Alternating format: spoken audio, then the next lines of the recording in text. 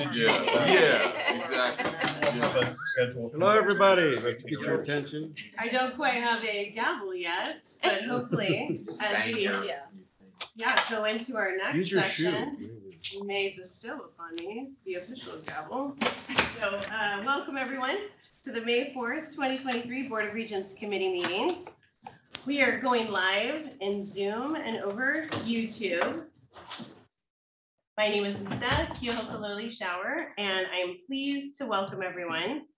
The Regents will now convene the Executive and Governance Committee. I am sad to say that our current board chair, Marty Dickinson, is away in Europe, in Italy, enjoying a wonderful trip. Actually, I think she's with other cougs, and according to her social media feed, she looks like she's not having a good time at all. I will say she has stayed in close contact, and I have heard from her occasionally, and I wouldn't put it past her to be tuning in right now. So we appreciate her support, and as we move into this next section, I will admit it is a little awkward for me to be introducing the next item on the agenda, which is the election of officers.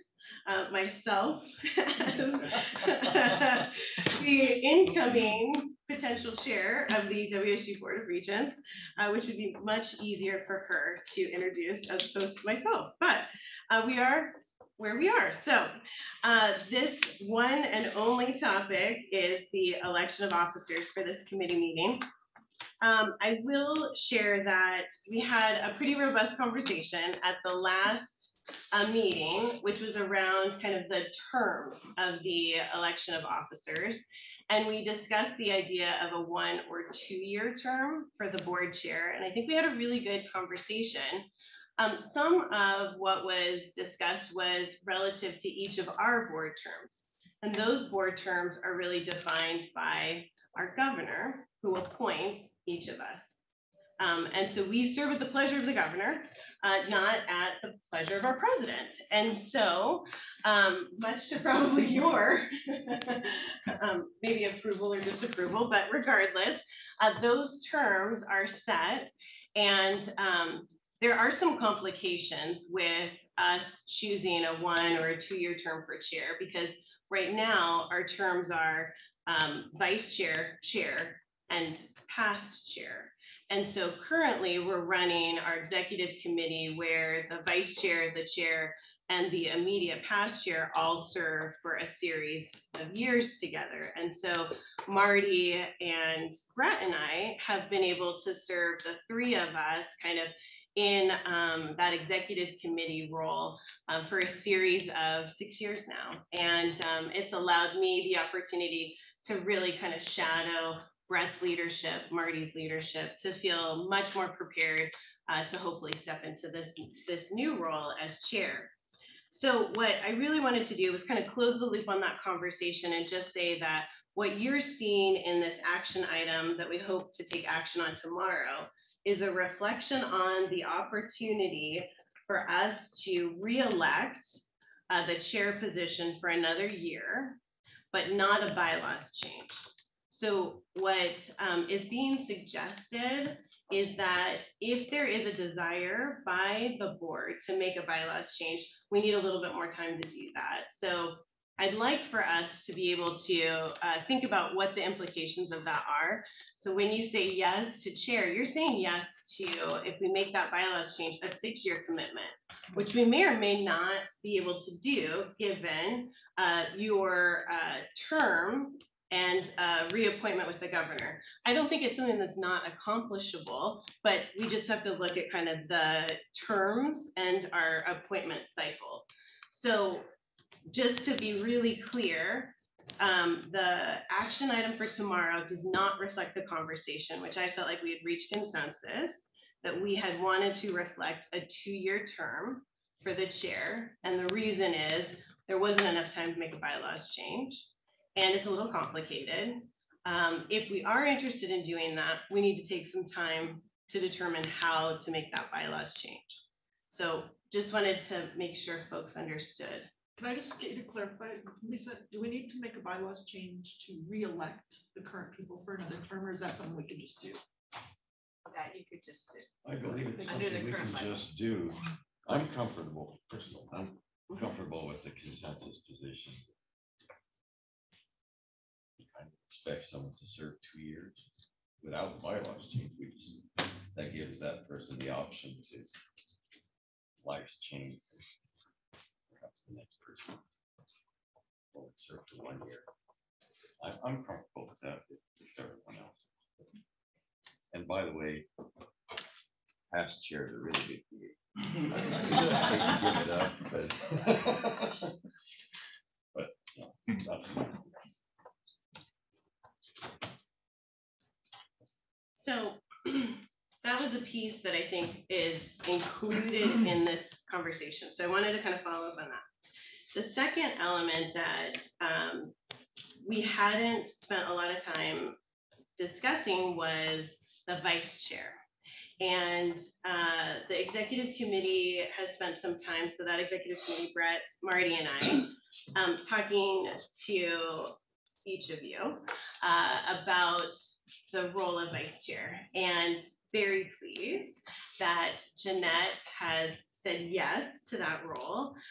We've also talked to Regent Cerna about his interest in serving in vice chair and chair. And so I'm hoping that Regent Ramos steps into this role and that soon after Regent Cerna also follows in the role. So I'd like to be able to kind of talk about, as we start to think about kind of succession planning, that we are actively talking and thinking through what that looks like. And so I'd love to see Regent Shetler and Regent Redmond take a role here. Also want to honor and respect the professional commitments we all have outside of this boardroom. And so at this moment, I think that given where each of us are, and some of us have already played a role here at this table, it seems like this is a really great opportunity for Regent Ramos to step into this role, and then soon after, Regent Cerna. And so I am really excited to be able to advance this motion for Regent Ramos to step into the vice chair role. And would just open up the conversation. Just wanted to kind of close the loop on both of those elements, both the bylaws discussion that we had, and then the election of our vice chair. Any questions, comments, thoughts? I just want to say I fully support Regent Ramos moving into the vice chair role, whether she likes it or not. You're here. Yes. Excellent choice. It's a great honor to be considered, and I have considered it with, great seriousness because of capacity, and I want to be able to provide quality support to WSU, and so I'm super excited. I'm all in, and I'm all in for whatever the terms and time commitment will be. So just fortunate to be very flexible. But thank you for considering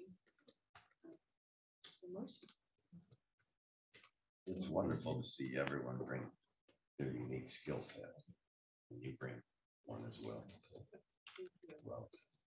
well, I appreciate the transparency of the context because, it has been a really inclusive process and a very respectful process. And we talked about the timing, and it's been very collegial. So I just appreciate the transparency. Lisa, I'd like to just sort of suggest that we could sort of pursue the transition to 2-year terms because I really think that having been in the chair position before, you sort of get to the end of the first year and you're sort of going strong, and then you're out. So, and while you keep past chair, it's a different type of role, and I just think it would be good for our board, and I think it's also a best practice to have the chair across the country, to have the chair serve more than 1 year.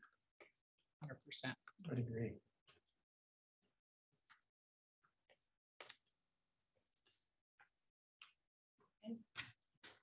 action at this point. Tomorrow. Any other comments or feedback? I just want to comment on Regent Ramos' attire today. That shows leadership right there. That is, I looked at mine this morning and I said, man, that may be a bridge too far today. Next Regents meeting, I'm breaking it out. I got a red one that, you can see from a ways away. Let's just. Asian Pacific Islander. That's right. Yeah. Tomorrow. This is a big moment. So. Perfect. Wear it with your WSU Cougar Head pants. Yeah, oh, that would look spectacular. Des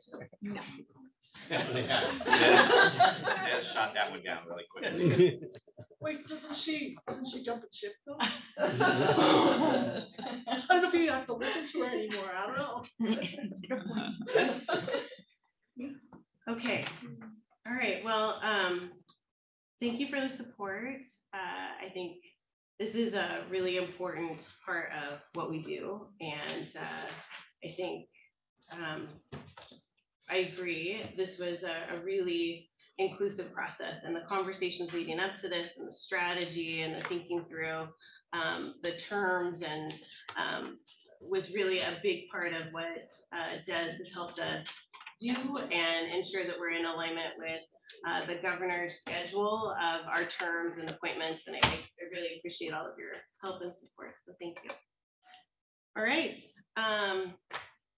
I am going to go ahead and conclude the Executive and Governance Committee and turn over the gavel that I don't have to the Strategic and Operational Excellence Committee. But before I do that, I actually really want to welcome our Executive Vice President for Finance and Administration. I believe this is your first official Regent meeting, Leslie Brunelli, and it will be a incredible meeting because we have several hours this afternoon of a finance and administration meeting. So welcome, Leslie. We're glad to have you part of the team. So let's welcome Leslie.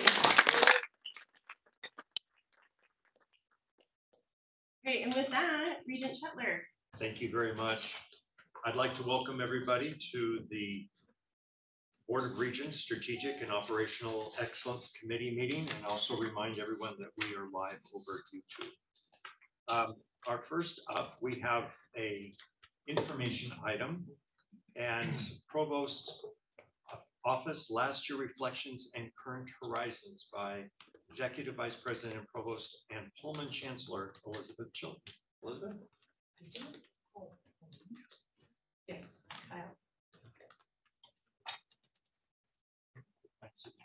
I'm fine. Where can you be seen as with Zoom? That's where you can be situated wherever. Okay, We'll great. get you the clicker. The first PowerPoint of the day. We're getting there. Well, good morning, everyone. So the last couple of years, I took the opportunity to just give an update from academic affairs across the system once a year at one of these Regents meetings. And so this will be a short update, and happy to talk with any of you about any of these and items, and you probably know about some of these.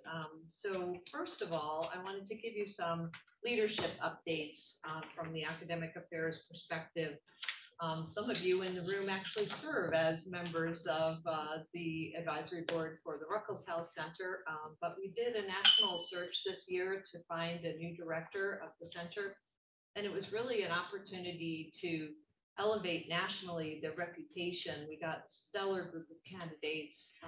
The committee was chaired, the search committee was chaired by Laura Greiner Hill in my office, and Jody Stancourt, Dean of Public Policy at UW, because it's a joint center that we administer, but it's a public-private partnership, you might say, and that we are the fiscal agent, but a lot of the projects are really to serve the state of Washington. So Julia Carboni was hired as the next director.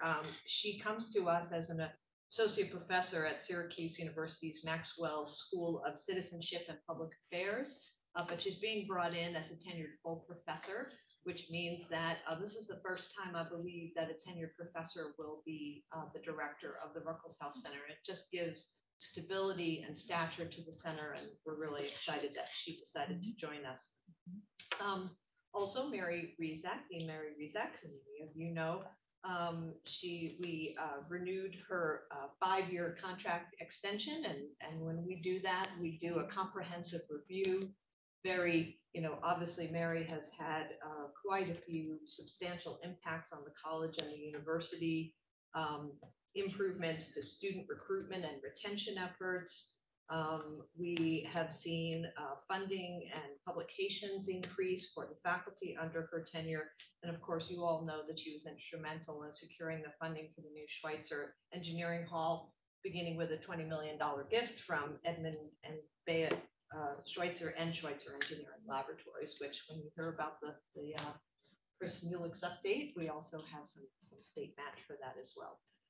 2 other dean announcements. Many of you probably already heard that Mike Trevison, after a 10-year term as dean of the College of Education, has decided to step back from that. And we will be doing a national search in the coming year. So he will serve all the way through August of 2024. It sounds like a long time from now, but it will go very quickly. And he has had a great distinguished service for the past 10 years and is really committed to helping us ensure strong leadership for the college moving forward. And then most recently, which is coming out on Insider today, Dean Chip Hunter is leaving us for Temple University for a deanship of the College of Business there. And Chip has served for 8 years as the dean of the Carson College of Business. I think he was really just looking for the next opportunity and to be nearer to family in the Northeast. I have appointed senior associate dean Debbie Campo by unanimous nomination. I've also talked to Scott Carson, who expressed his sincere support for the college going forward.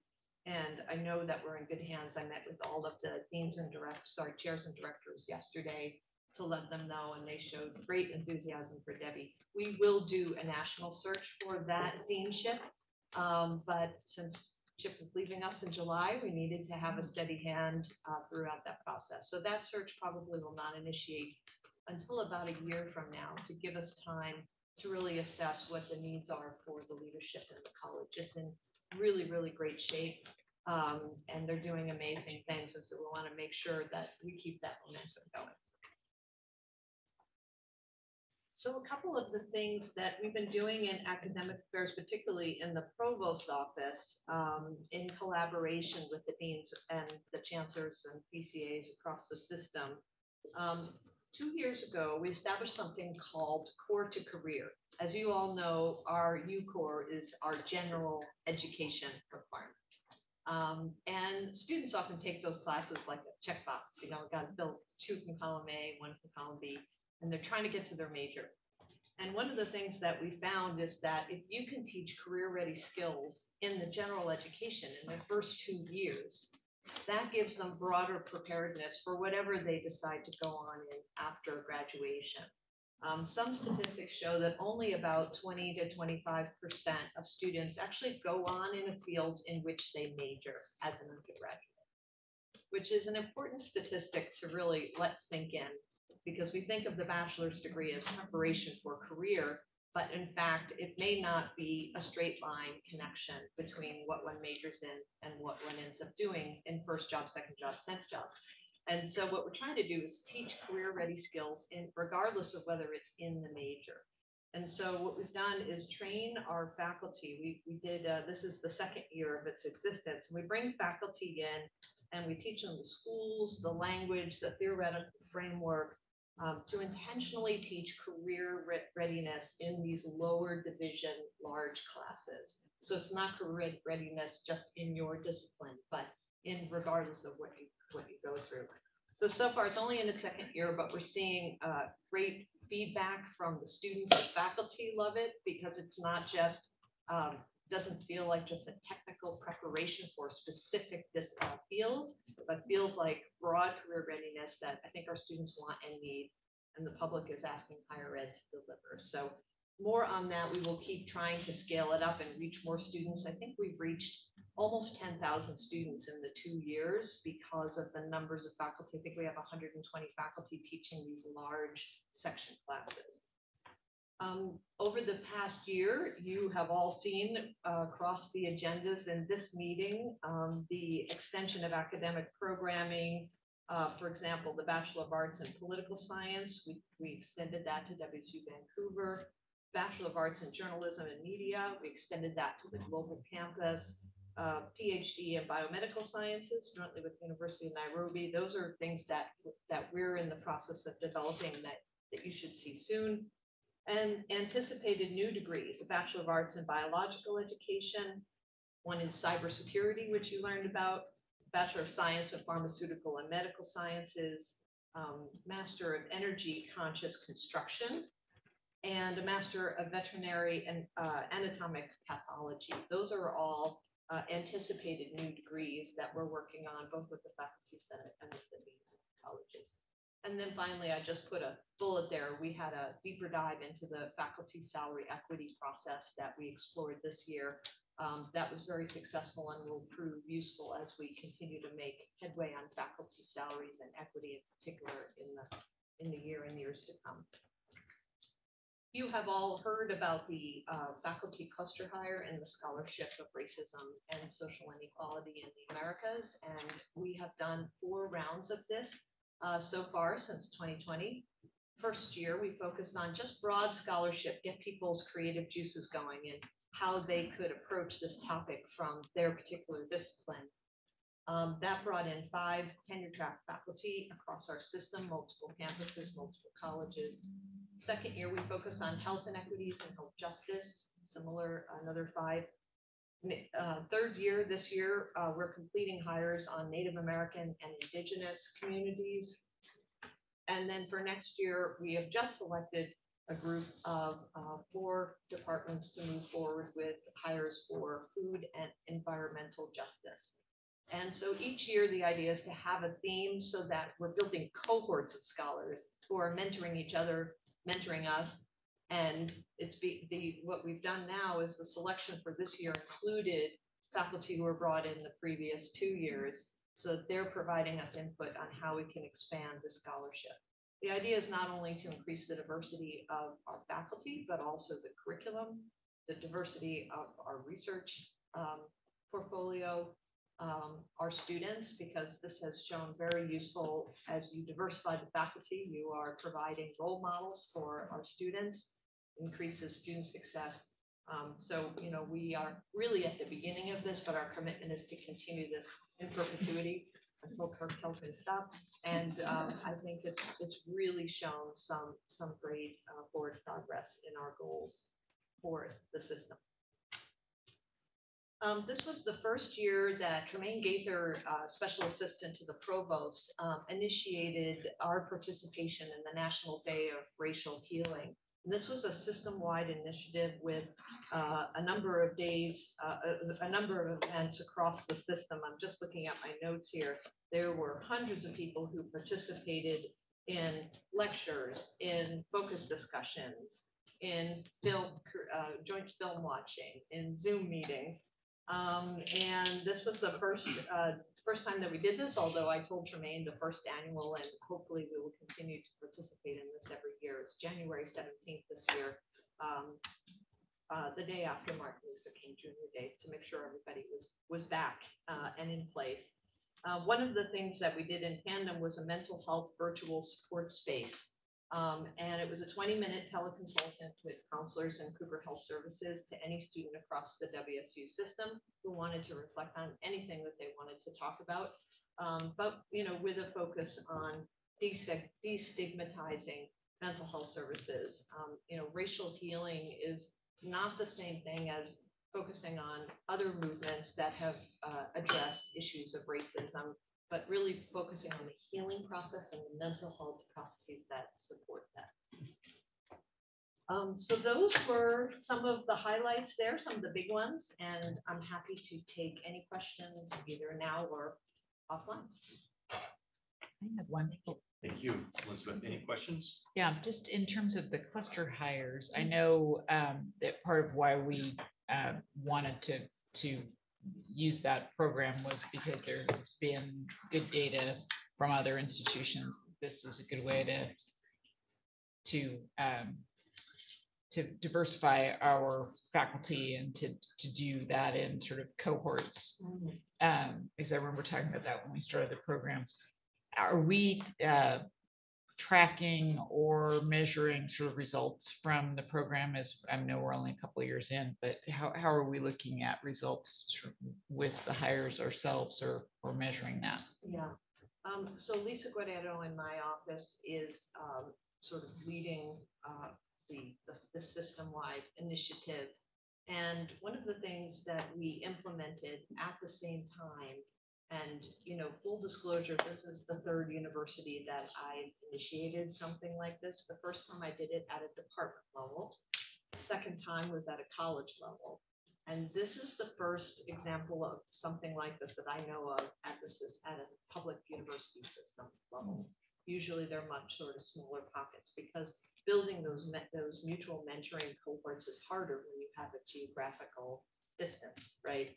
If we said we're all going to hire 5 people who are all here physically on this one campus, they would be. Now that we're up to 20 faculty with this 4th year of hires, we have a certain cohort that's forming, and they come up to Pullman, they go down to Tri-Cities, Lisa has them convene via Zoom across the system. They've established a mentoring program where they're mentoring each other and also selecting mentors from outside of their immediate area, that sort of mutual mentoring model. And so far we've had full retention of these faculty.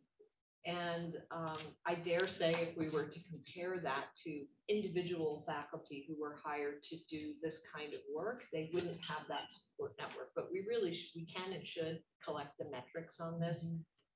What I will say is that one of the 2 previous institutions that I was at, we did this and we set up what I call a mutual mentoring network program. It's a sort of a Mellon-funded initiative that really focuses on the dynamic 2-way relationship between mentor and mentee. So it moves beyond the sort of top-down mentorship, but understands that you're learning from your mentees as much as you're mentoring them.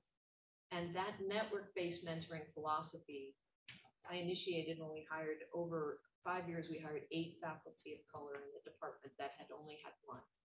And we developed this mutual mentoring network. And when I left as department chair, they ended the program and they've lost 5 of the 8 faculty in that program. Now, I can't say for sure that's a chicken and egg, but some of those faculty have said to me, once we stopped that really transparent mentoring philosophy, it went right back to that traditional top-down, let me take you out for a beer kind of thing, which excludes certain relationships in forming. When you formalize it and sort of bring down the level, it doesn't seem like you're asking for remedial help or special favors, but it's just part of the culture. So far we have excellent retention. I don't know if anyone has left. It's early in the program. And, to be honest with you, and this may seem counterintuitive, but if, retention is one way to measure, but these are all stellar superstar faculty. And I don't think we could consider it a failure if one of them, gets a named professorship at a distinguished university. We want them to stay, but more importantly, we want them to stay in academia and contribute their scholarship, nationally and internationally, and succeed as faculty members. But if we're doing our job right, we will make the climate such that they will want to stay here. Yeah, I think it would be interesting. I mean, again, it goes to us distinguishing ourselves and being able to write up the program and to have results, and I think that would be good for a lot of reasons. Yeah, I would like to, years ago, maybe 6 years ago, I wrote a short Inside Higher Ed article about cluster hiring and the importance of that mentoring philosophy accompanying it. Lots of other universities have done cluster hires like this, but I do not know that they include that mentoring piece, that mentoring philosophy piece. And since we have lots of data to show that, not just for this purpose, but that network-based mentoring increases faculty reports of success and also retention, that we have statistical data on that. And the idea is not just to focus on that mentoring for these cluster hire folks, but to scale that up across the WSU system. And we have started to work with certain department chairs who have expressed interest in incorporating this philosophy into mentoring at the juniors, mid-career and senior levels, because we all need mentoring at different parts of our careers on different topics. So you're absolutely right. We should collect the data, and then I would love to publish something that talks about what WSU has done and really hold it up as a national model.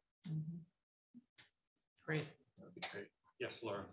I love your concept of core to career, and I just think it is so important. Can you just talk a little bit about just some of the topics that they include in the curriculum? Yeah, absolutely. Things like presentation skills, PowerPoint, Excel, data literacy, in subjects that you wouldn't normally think of. You're not in a math class doing, number crunching, but if you're in anthropology or sociology, how do you take quantitative data and use descriptive statistics to present it? How do you analyze, problem solve, small group working? So really all those skills that you can imagine. I mean, it was so funny. We had an Alaska Airlines Day this past year, and I asked execs in a panel with our students sitting there, like, what are the skills you need for someone you're going to hire? And they all said, data literacy, oral presentation, a willingness to work in group, be able to work in groups, critical thinking, problem solving, all of those things, writing, giving oral presentations, those kinds of skills that can apply regardless of grade. And that's so much better to do it in a context rather than some of the traditional base courses, what they sometimes call dummy English and Yeah. stuff. So I just think that's a great innovation. Yeah, absolutely. And really successful. Cliff Stratton, who works in UPOR, has been heading that up. And like I say, we want to continue to scale it up so that we have, I think it's about 120 faculty who've gone through the program, and it's only in the second year. So if we keep going, we'll get to everybody. It's still early, but it'd be interesting to at some point get the perspective of students about how much that has helped them, because I can see it helping them just going through some of their major upper level courses, much less when they're transitioning into a career. That was part of the philosophy. Don't wait till their senior year to learn these career ready skills, Yeah. right? Like start when you're a first and second year student and you can use them. Yes, Lisa. I have a couple of questions. The first is, could you speak a little more about the faculty salary equity process? So could you tell us a little more about what that looks like? Yeah. So and happy to give you the short blurb. I think it was at our January or March meeting. Laura Greiner Hill and I came in and gave a deep dive on it. But essentially, when I first arrived, we had a report from the Association of Faculty Women, and they had done a report of salaries and noted what they perceived of as gender disparity in salaries across our system. And this concerned me, of course. It concerned Kirk, it's a concern all of us. But one of the things that they did not do, because they didn't have access to the data or because they were doing this by volunteer committee, they didn't look at salaries by rank, by years, and rank by department. That is critical because that's really the only way you can see true inequity that you can correct. If you have I'm just making this up, if you had more men in engineering and more women in humanities, for example, then if you looked at their salaries, you would see it's salary disparity, but it's by discipline. It's not that there's discrimination necessarily going on there. So at least in their salaries. So, in response to this, we took $1 million of the university's base funds and Laura Greiner Hill and Don Holbrook and I pulled all the data, for our faculty, all full-time faculty, by rank, by years and rank, by department. And then we sent that out to the deans and we asked them for recommendations from the data they saw. Now, sometimes it can be performance issues. Maybe there hasn't been a strong annual faculty review. Other cases, it might be subfield. Even within anthropology, a medical anthropologist tends to have a higher salary than a cultural anthropologist, right? So explain to us the data you see and make recommendations. And I think we had something like recommendations for something like 300 or 400 faculty to make adjustments to bring them up closer to that mean by rank, by years and rank. And in the end, the $1 million got us a significant way towards true equity. We raised the salaries, I think it was 225 faculty roughly. And they ranged between 4,000 and 5,000 to their base to bring them up, like I say, closer to that mean. We would like to keep going. We probably would need to do that a couple of more years and then keep looking at it. The idea is now that we have a methodology, getting people to think about faculty salaries that way.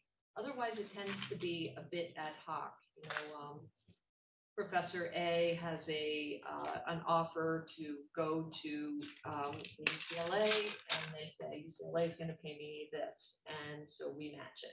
Well, maybe Professor B didn't go out and get another offer, but maybe Professor B is just as strong as Professor A, right? So the market forces tend to play in a little bit much, and we just need to make sure we're being equitable. Doesn't mean we would never do that anymore, but we need to make sure we're not creating inequities through that process. Does that? Yeah, no, that's really helpful, and I appreciate the recap. I think what I was looking for, and I just did not articulate myself well enough, was that process piece, the methodology, and then trying to land, is there some sort of policy, or how are we taking the work that's been done and ensuring that it is creating a practice that lives on? Because doing the assessment, unpacking the problem, recognizing we have a problem, and then how do we keep that practice continuing so that we make sure that there is salary equity. It's such an issue, and I would hate to see, $1 million is not going to solve it. It probably just touched the surface, that it becomes something that lives within the organization and we prioritize it. And so a process allows us the opportunity to make it a policy and a practice. And so that's really what I was trying to speak to. I did not articulate that very well, but thank you for taking it and continuing to try and get at what I was hoping for. What we decided to do is do this every year. Send out this, whether or not we have another $1 million lying around, to send out this data to deans to discuss with their chairs every year, because there are things they can do within the college, even if we don't have new central funds to do this. And they can also use it in their assessment when Professor A comes and says, I have a job offer from UCLA. They can look and say, okay, they're saying they want this salary. What will that do to salary equity within my department? This information is public in the sense we're all public employees. You can get that data, and chairs can ask for that data, deans can ask for that data. But by doing it in this transparent way, where you're seeing it all at once and you're not just seeing one faculty member's salary out of context, I think it will help. And if we commit to doing it every year as an assessment, then again, I think it just keeps that up. Yeah. Okay, my second question, and then I promise I'll stop. I heard you when you opened your comments, and I'm still processing, but losing Chip Hunter is a big deal. And so I also thought that I heard you say, did you say the Dean of Education as well? Yeah. So those are two really significant losses. And I'm just curious if you can speak to, I appreciate kind of now moving forward how you're planning to ensure that we have the continuity and the leadership in place in the process.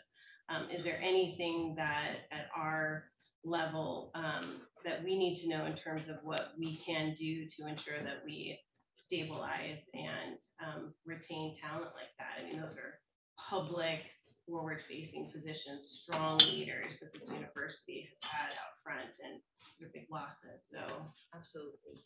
Well, in the case of Mike, after 10 years, he basically came to me and he said, I want to do some other things. And he has some research program. He has a research program of his own that he wants to pursue.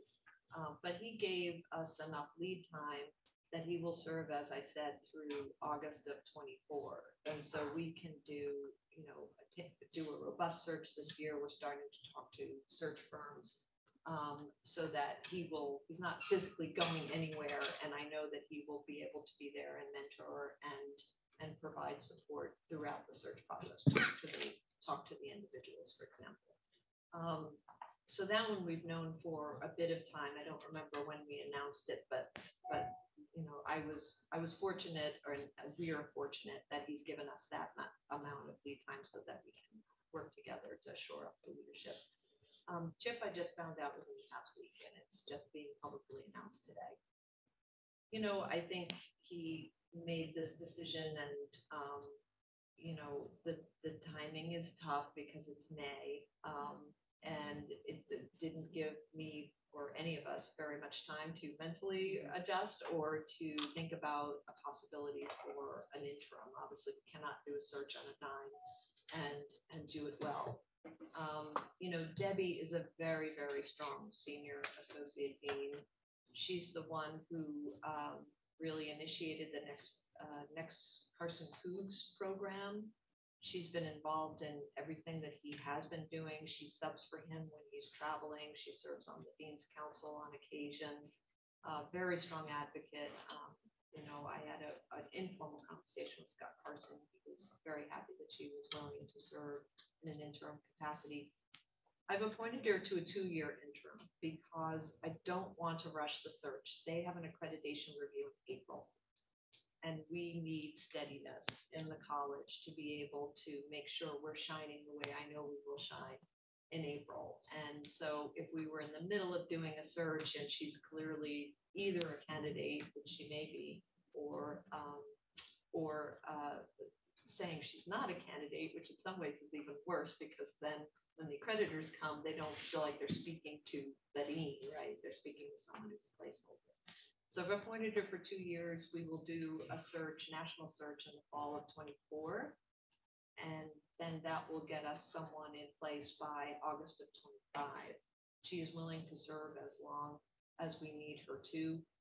She's been in the college for quite a while, has really deep knowledge. And I feel like the college is in very good hands. And so did the chairs and directors as well. They felt very confident in her. There really wasn't anyone else who was raising their hand saying, please pick me. They were unanimous in their support.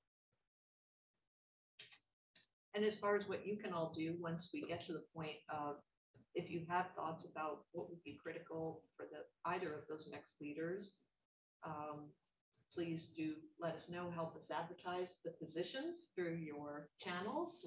This will be a full national/international search, so please do help us get the word out about these opportunities.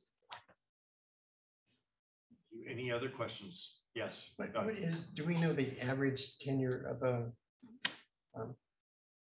a dean or faculty member here at Last time I WSU? checked, it was 5 years nationally. I don't know about here, but nationally, last time I checked, it was 5 years. And so both of them have served almost twice. In the case of Mike, certainly almost twice that time.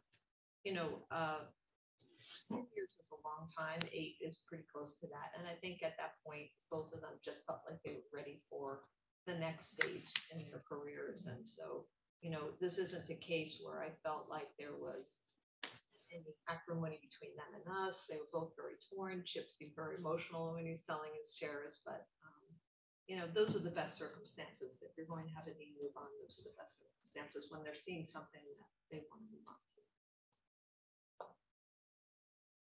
Other comments or questions? Thank you, Elizabeth. Appreciate it. Next, we're going to go on to our focus discussion and our legislative session update, and Interim Vice President for External Affairs and Government Relations, Chris Mueller.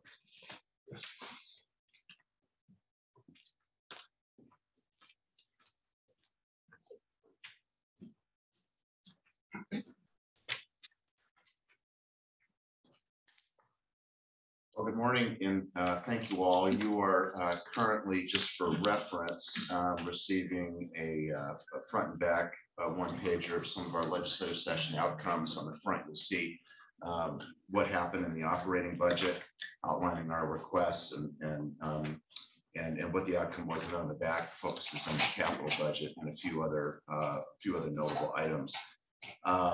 Really delighted here to be here with you today to deliver some really positive news, and I'm very appreciative of all of the people that helped get us to this outcome, including members of this board.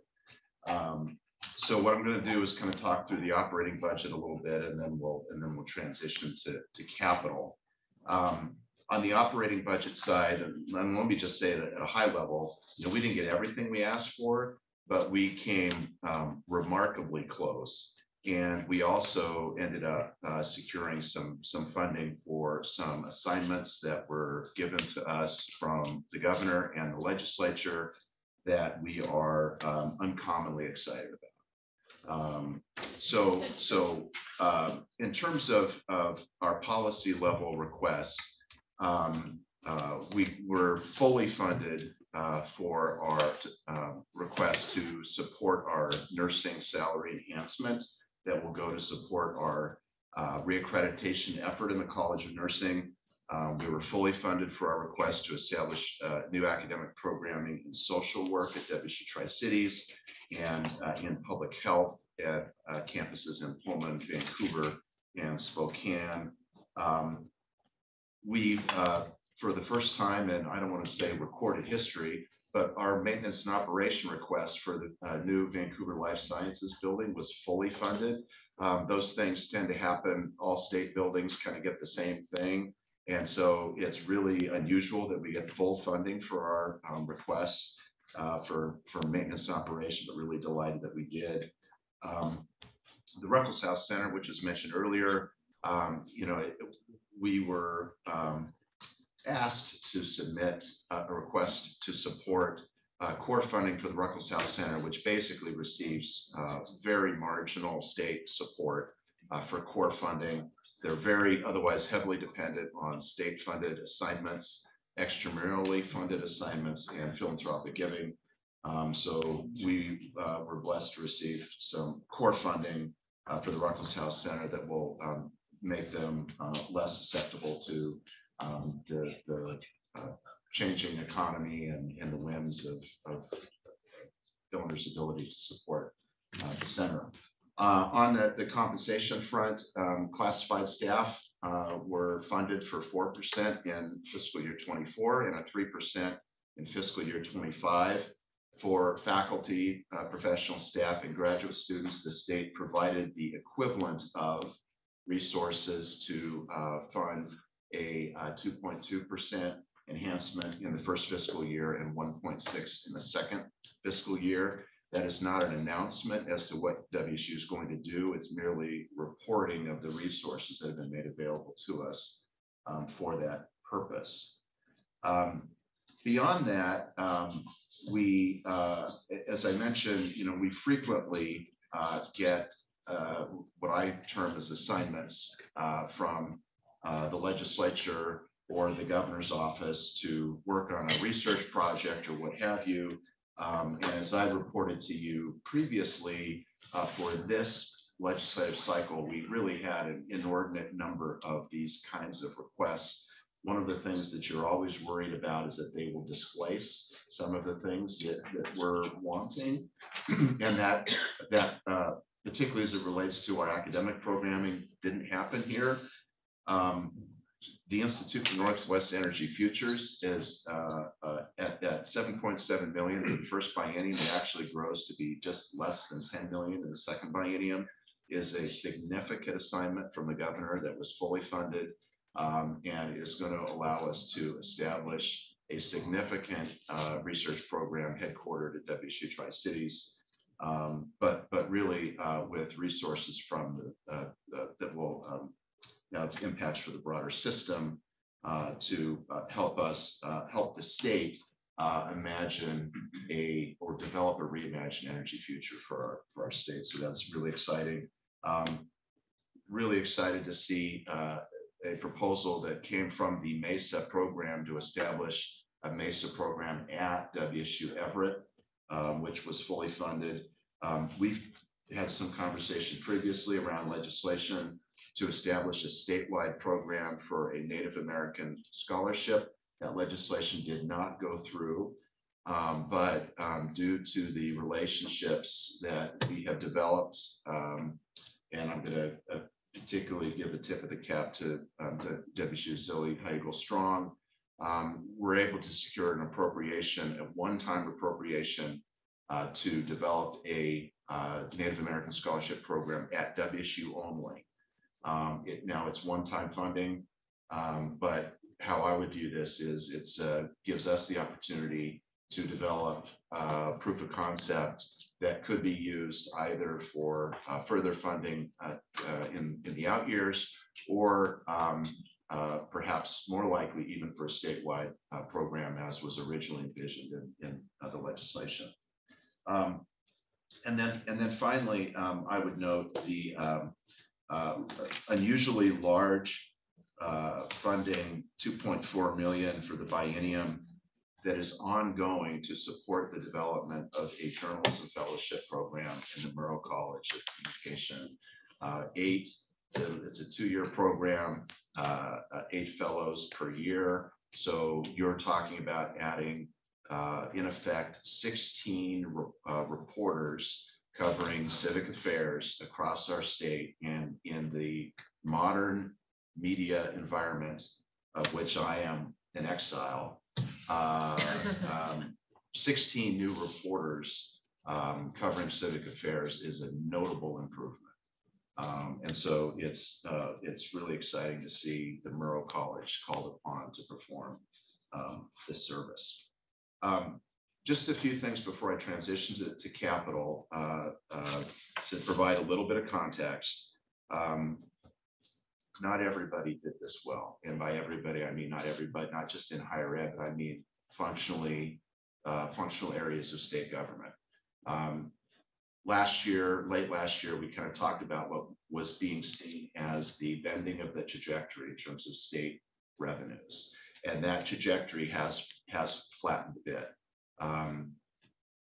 The one thing we have to remember is right before the first legislative budget proposal was introduced, the state lost a little north of $1 billion in revenue with the declining revenue forecast.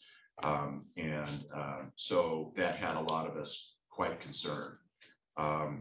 The final operating budget agreement that's down on the governor's desk does show a flattening. It's still growing, but not at the same trajectory it was of state spending. And so, so what you're seeing here for WSU is not being enjoyed across all functional areas of state government. The other thing that I would note is that in a lot of these, I'm going to say most of these enhancements, very little of this is state general fund money. Compensation is, and appropriately so, but the high demand degrees that were funded, these types of things are coming out of the Washington Education Investment Account, which was established in 2019. It has money in it largely because of the undersubscribed nature of the Washington College grant, and so we were able to get those funded that way. And then also the Climate Commitment Act that the state approved previously, which has generated some revenues to generally support activities in the climate arena. And that's how things like the Institute for Northwest Energy Futures are being funded. And again, even with these funding sources, we're receiving some things that not everybody is. And so one of the conversations I had in January with a leading budget staffer, just kind of talking through what we're working on, one of the things that really stuck with me was she indicated you asked for the right stuff.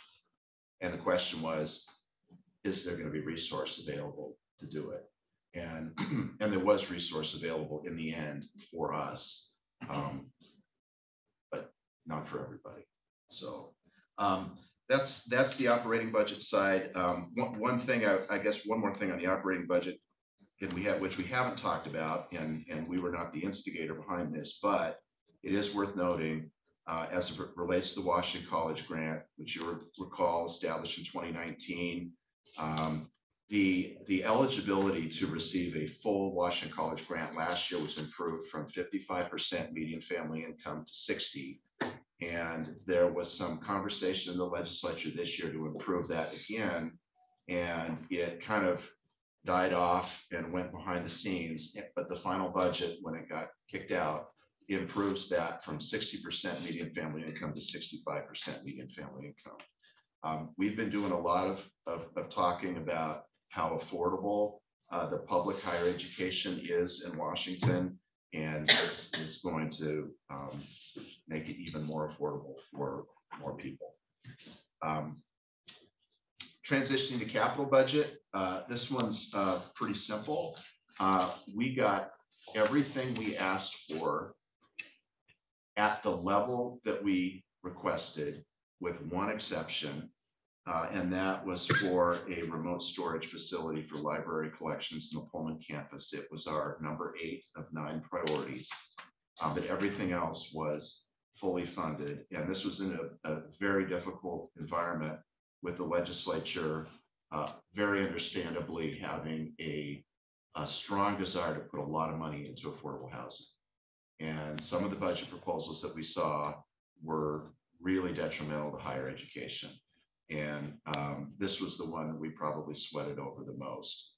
And in the end, we got just about everything that we wanted. And even from some of our advocates, when we were looking at one budget proposal that was really good and one that wasn't, and the comment was, well, we'll split the difference. And but splitting the difference, the budget proposal that wasn't so good was so poor that splitting the difference would have left us with a really poor capital budget. So I'm really delighted to report that that just about everything we asked for was funded. Our minor works budgets, this is really a watershed year. We have rarely gotten funding of this kind for preservation and small scale renovations and equipment purchases. The new engineering building, which was mentioned previously, fully funded at the $40 million level.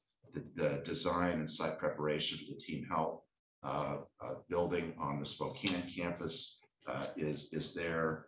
Even the Not Dairy, which your predecessors have looked at for a long time. We've got this for phase 1 of the 2-phase renovation of the Not Dairy. Was funded, and having stomped through the Not Dairy last August, and I think I'm still got shoes that are worse for the wear. Boy, that place needs it. Bustad Hall renovation and the energy efficiency funding, all there. We're really delighted, and for good measure, there was $1 million we didn't ask for. Thank you, Senator Schessler, to support some of our ag research units. So we're really delighted there. I would say, we had 3 pillars to our. We had the best capital budget message, and we've had certainly since I've been here. And 3 pillars to that. One, it was a streamlined request. We tried to advance a request that didn't ask for too much and reflected our priorities, and was fundable. And so instead of the heyday in the late 90s, and asking for that kind of level, we asked for what we thought we could get, and so that we could keep our priorities in order. And so we were a good actor there. The focus on deferred maintenance, not just with our minor works requests, but also with a number of the smaller scale renovations that you find throughout our request, and even the new building, right, that we're working on. I mentioned engineering that will ultimately result in the removal of one of our most energy inefficient buildings. I didn't mention the arts and sciences infrastructure, where we have some of our biggest infrastructure problems. That gets the ball rolling on what will ultimately be the replacement of Heald Hall. So all throughout our request, you can see this focus on deferred maintenance, and importantly, legislative staff could see this too. And then finally, the first meaningful toe in the water in trying to pair state appropriation with philanthropic giving. And we did it at a level that is really uncommon. So much so that I don't want to set expectations too high that we're going to be able to do that every time. But even in the most challenging budget proposals we saw, the engineering building was always there. So as we, I think it reflected in the messaging that we had for the legislature, we really impressed upon them our desire that they reward good behavior, and they did. One final note then before I turn it over for question and conversations. WSU rarely plays the transportation budget for obvious reasons, but this year another very late-breaking opportunity came up regarding the development of a sustainable aviation fuel research and development center at Everett's Payne Field. And one of WSU's strongest supporters, Senator Marco Elias, is the transportation budget and the chair.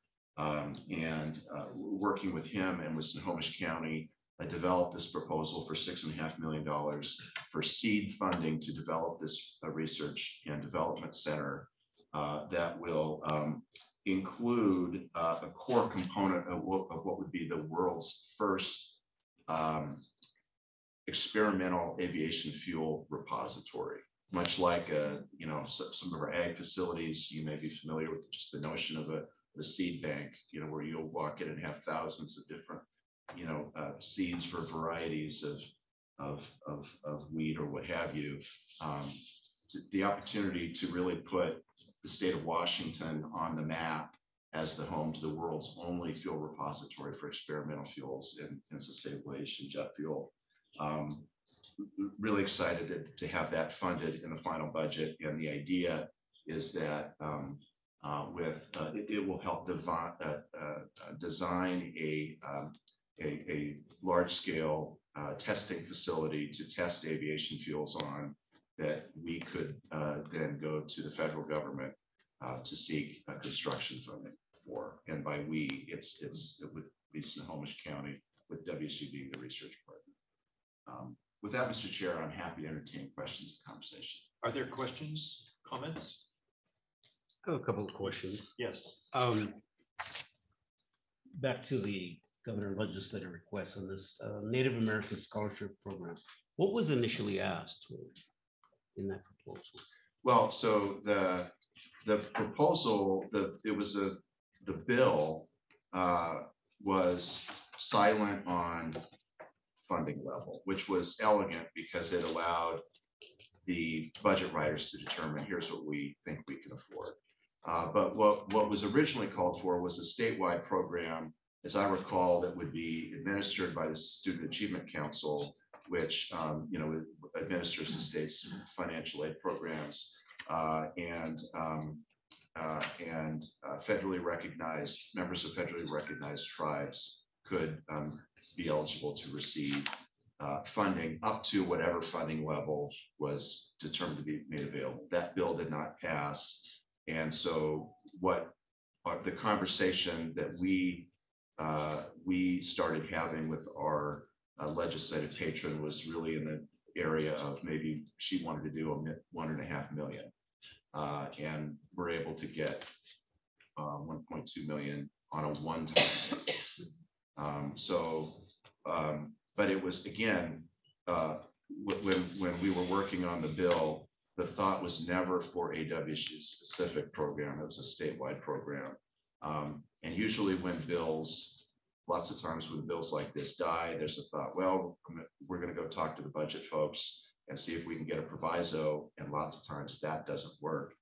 But it's rare that you would go and say, we want a budget proviso, but we only want it for this institution. And so this is really unique that WSU gets to play in this space. Other question I had was that the journalism fellowship program. Can you explain that a little bit more? So Murrow College is going to be in charge of that, and Correct. So 16 reporters, how's it going to work? well, so there's a lot of implementation that's still to be, implementation decisions still to be determined. In fact, at noon, I'm going to be meeting with them to kind of talk about this. But it's 8 fellows in the first year. I believe you have to be within 3 years of having received a credential at a university, credential at a university or community college.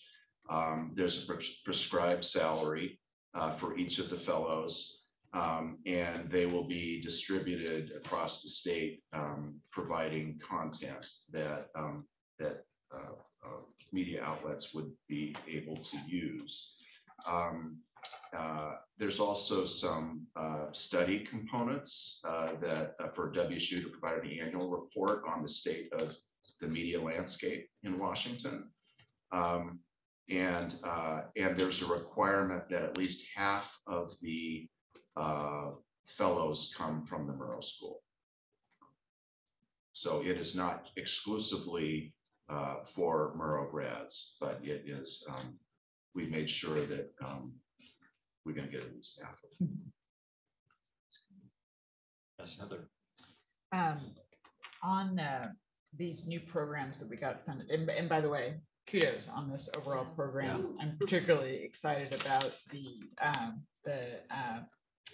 deferred maintenance, I guess the minor works preservation, 40 million, not so minor. So right. That's really amazing and much needed.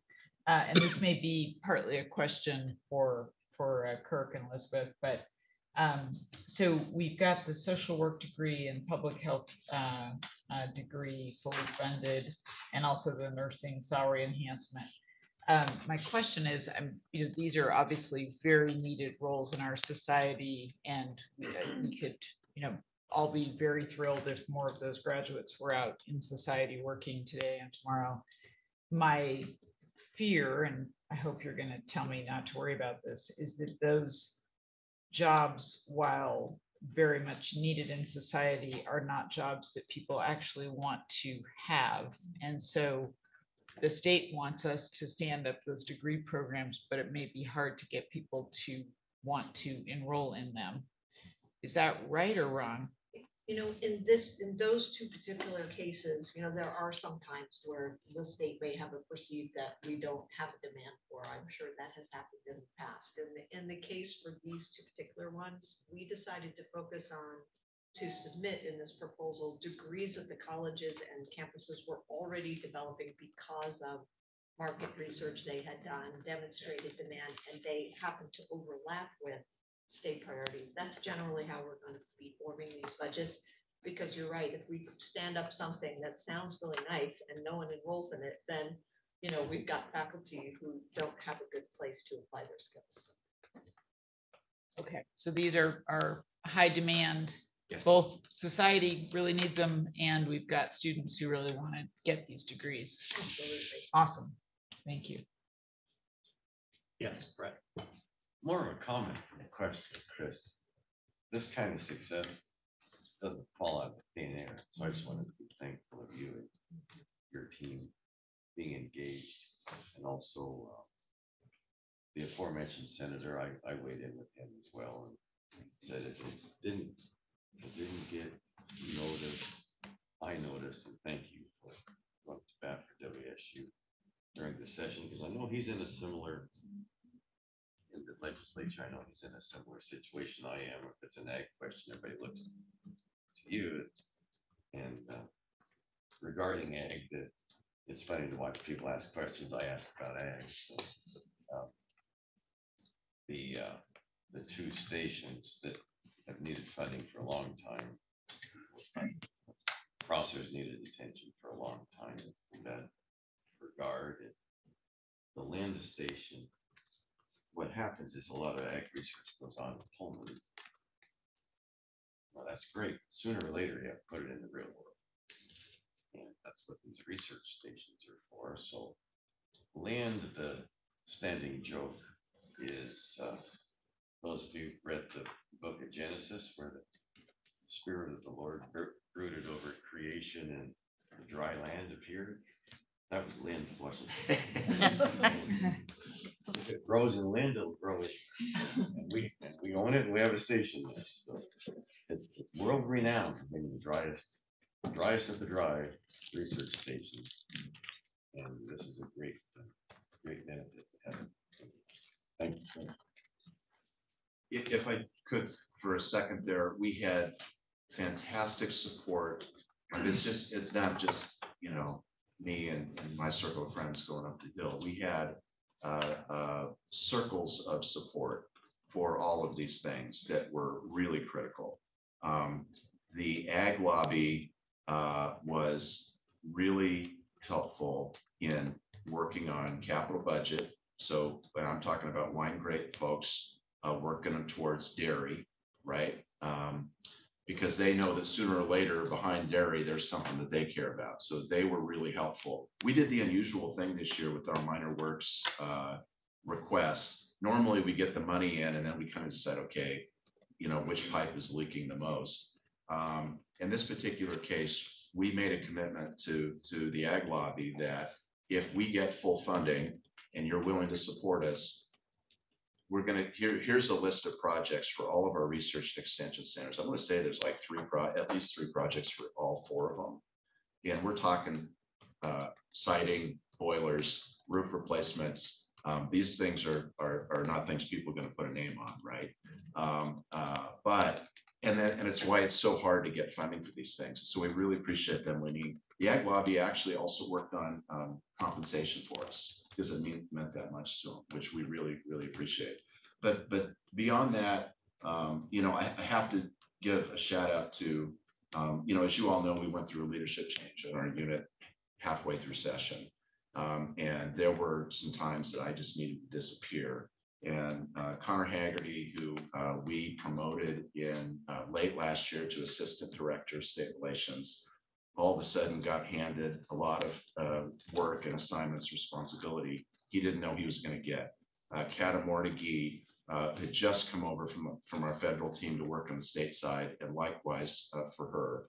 They were representing WSU in our circle of friends with other public universities by themselves. And so really appreciative for that.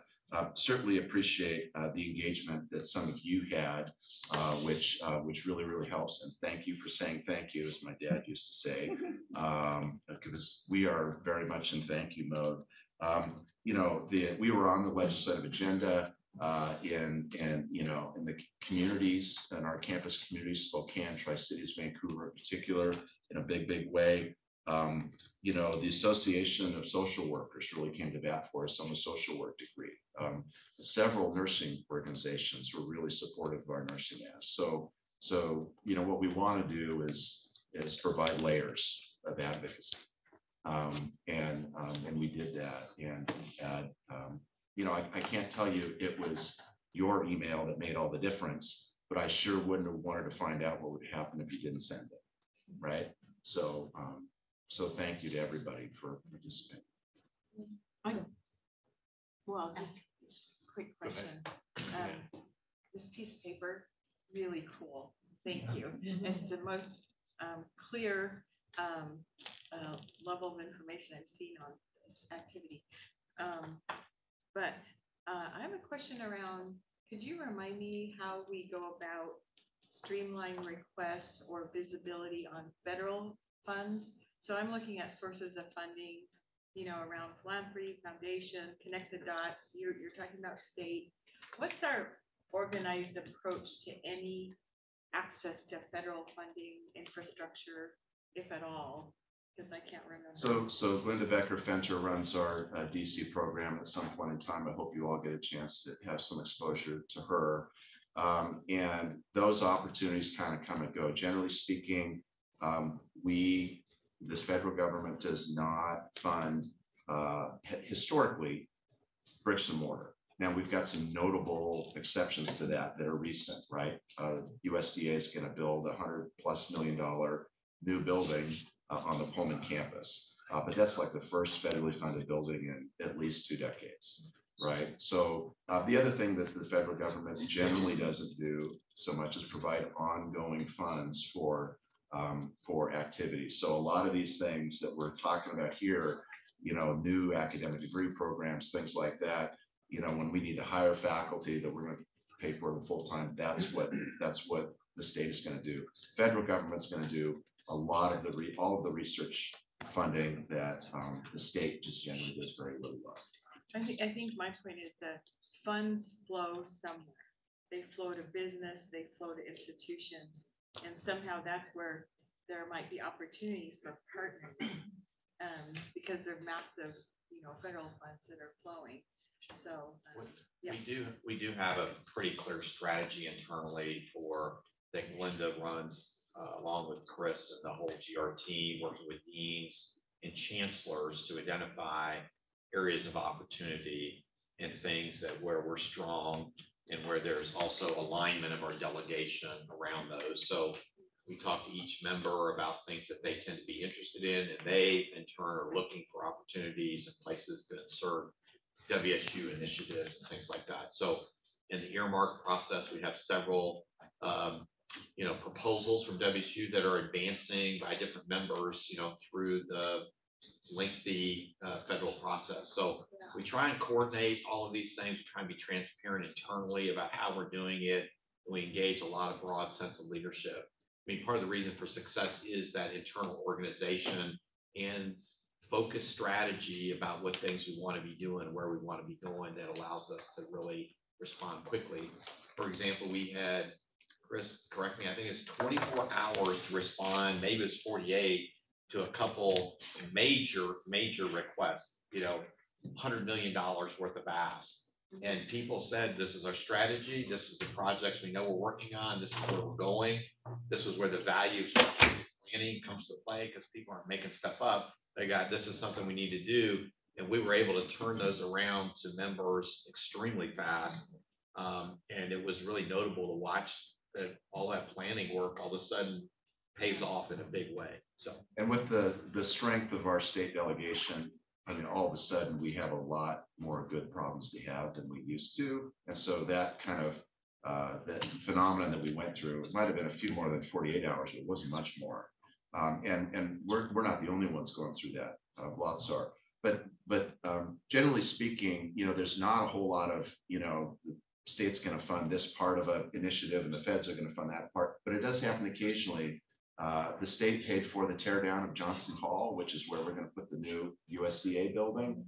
So there are occasions where some of that happens. But as you can imagine, proposals that are to a government that are contingent on another government doing something, boy, that's a lot of dots that need to connect. So anyway, we have time for one more question. Are you sure, Doug?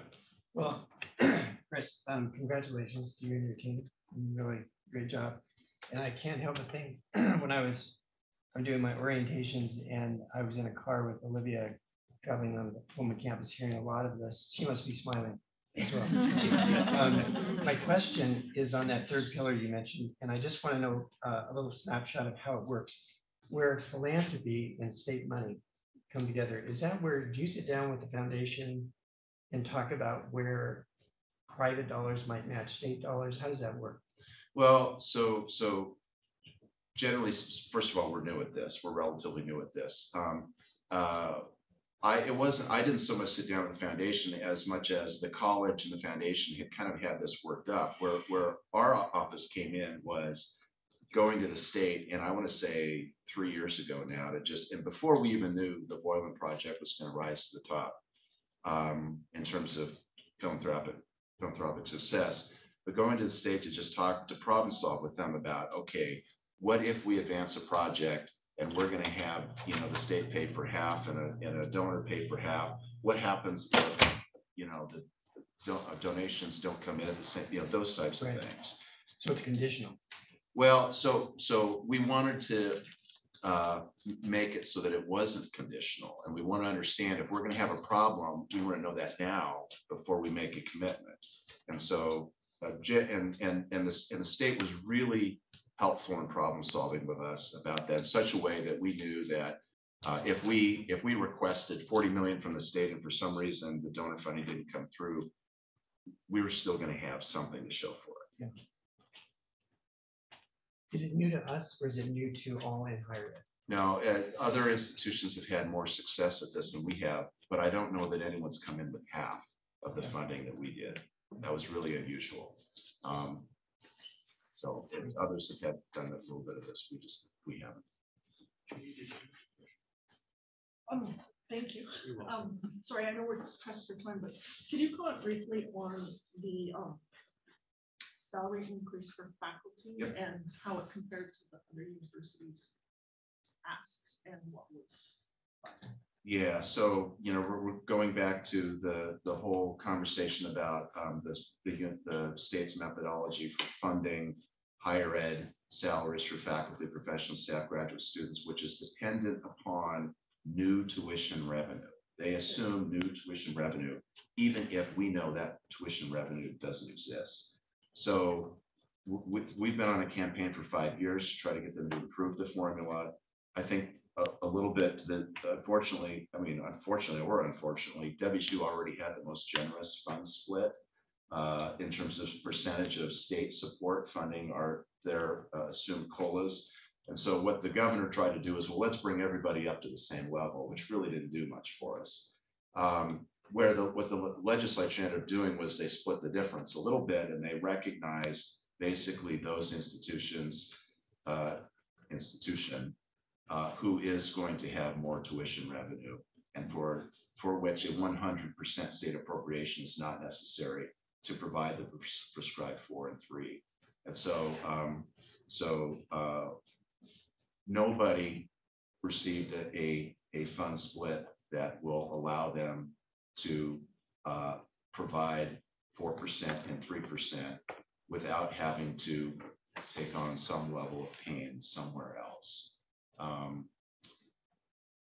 So does that help? I mean, it's not the answer you wanted in terms of this, but I'll tell you what, we've never been more aggressive on this issue than we were this year, and we had some friends helping us, and it's been a hard rock to roll up that hill because it's expensive. John, can I just say one thing? Sure. As we wrap up here, you did great work, but also the fact that there was changeover in the whole process at the top there. But kudos to your team and you especially for taking the ball and carrying it all. Good job. Thank you, Chris. Excellent report. I think we are going to take a 10-minute break and start at 5 minutes to the hour. And we'll then move into our focus discussion item with report from Chief Compliance and Risk Officers. Thank you.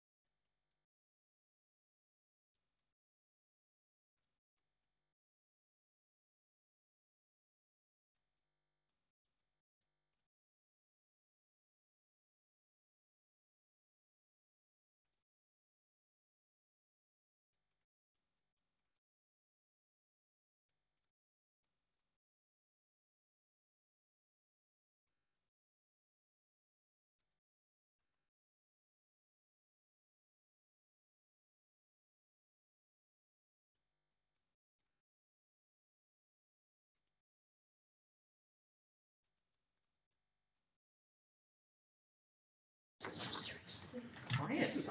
Yeah.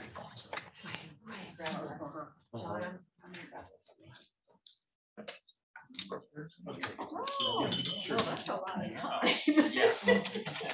It'll go fast. Get started here in just a moment.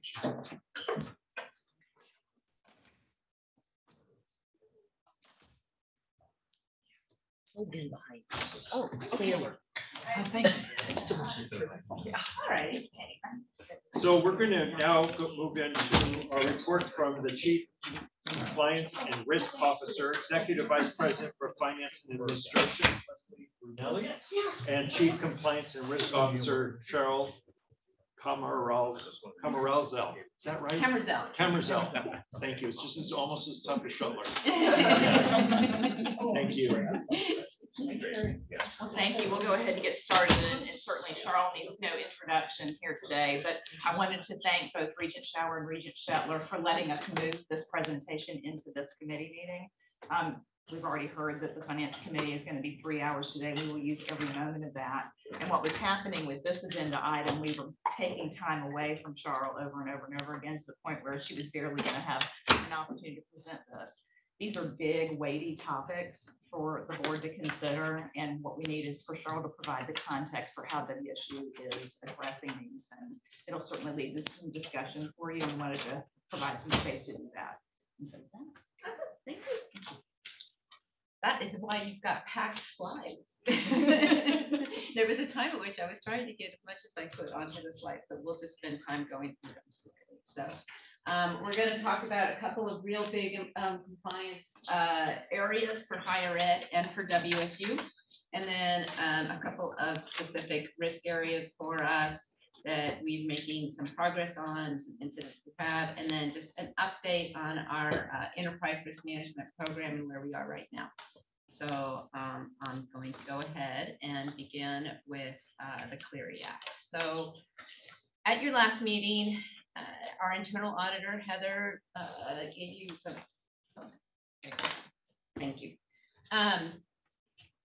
gave a summary of the audit she had done on our Clery Act compliance. And I wanted to spend some time addressing the response. And before I do that, I want to step back a little bit and talk about the Clery Act without, because it is such an enormous federal area of compliance for higher education, and to think about what it really means. It came out of actually a horrible crime and murder of a student. And the law came about. The parents basically said, we didn't know about the risk factors relative to safety on the campus at which she was at. So the federal policy response to that was to require higher education institutions to start collecting and reporting on crime, and to be providing warnings on various crimes on campuses. It has become the primary federal compliance area for campus safety. Every time there is a major safety event at an institution of higher education, you can pretty much know that there will be a Clery Act compliance investigation following that. Whenever there is an investigation or an audit of the Clery Act of a higher education institution, there are almost always fines. And those fines are significant. And the reason there's almost always fines is because it's super complicated to comply with it. There's various elements. We have to do annual security reports. For us, that's an annual security report of every single campus. That is a collection of crime statistics in that. In those statistics, you have to correctly categorize every single crime. So a violation under a Clery Act audit could be that you failed to correctly categorize a specific crime. And each one of those violations at present has a $62,000 violation. And that the fees and fines for Clery Act violations go up every year. They're tied to the consumer price index. Over on the right-hand side of all of my slides, I have just sort of broad picture federal information, what's happening to other higher education institutions, and a little bit of information. And I can talk about those a little bit, but you'll see over there some big fines for various institutions. And those are representative of what is happening now. The fines are going up pretty significantly. So we are required to do an annual security report, required to do publicly available daily crime logs, and we're required to provide timely warnings and emergency notifications of dangerous events. And we're required to do that consistently across our whole system. That is challenging for a system as broad and diverse as ours, and when we have different staff sizes at various campuses. The audit that Heather did identified 10 areas of risk, 3 high areas of risk, and 5 moderate areas. And I am happy to share that we addressed those highest risk areas immediately. One thing you might be wondering is like, well, why were these high risk at that point in time? Why hadn't you already addressed those? This audit we knew was coming. We wanted to make sure that Heather had the opportunity to look at the whole system and that we would have her review to guide us and frankly, to help elevate Clery Act compliance for the whole system. It's not something that is in any one person's job description, which is one of our challenges. Everybody who does Clery Act compliance right now at WSU, it's an add-on to their already full-time job. So this audit has been extremely helpful. We have not seen the level of commitment to compliance on the Clery Act across all campuses that we are seeing right now. We have already addressed the need to have a central compliance committee. That committee has been set up within our compliance structures that will ensure that there is reporting through me and up to you on our compliance objectives for the Clery Act. We have a coordinator, it's Gary Jenkins, our police chief. And all other risk factors are being addressed by the committee. We have a calendar in place. Everything will be begun prior to year end. There are certain implementation factors that will not be fully completed until after the new year.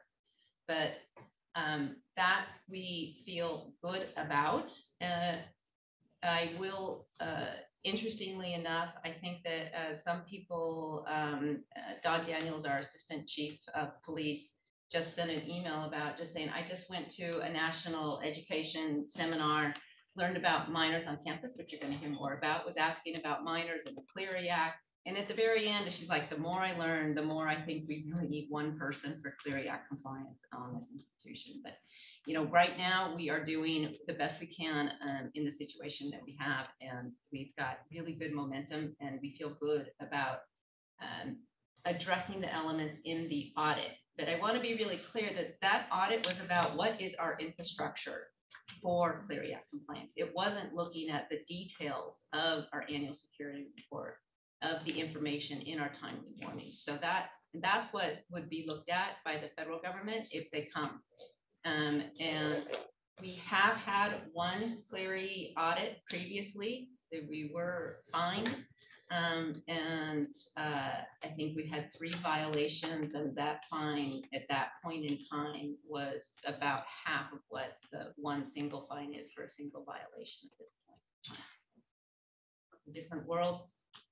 And it's gaining in, I think, importance in terms of federal policy and compliance as well relative to higher education, because it's so intrinsically linked with campus safety. It's all about campus safety. Any questions about that? Do they just show up when they do this audit? How does that work? They send us a notice basically and say, we've selected you for a Clery Act review. And how they go about selecting institutions, it's not completely clear, but it is clear that institutions that have had major events do tend to get selected for review. How much notice is that? Like a week? Probably they'll send it, and I'm just thinking about other audits that we've been involved with federal government. They might give us a month's notice. Yeah.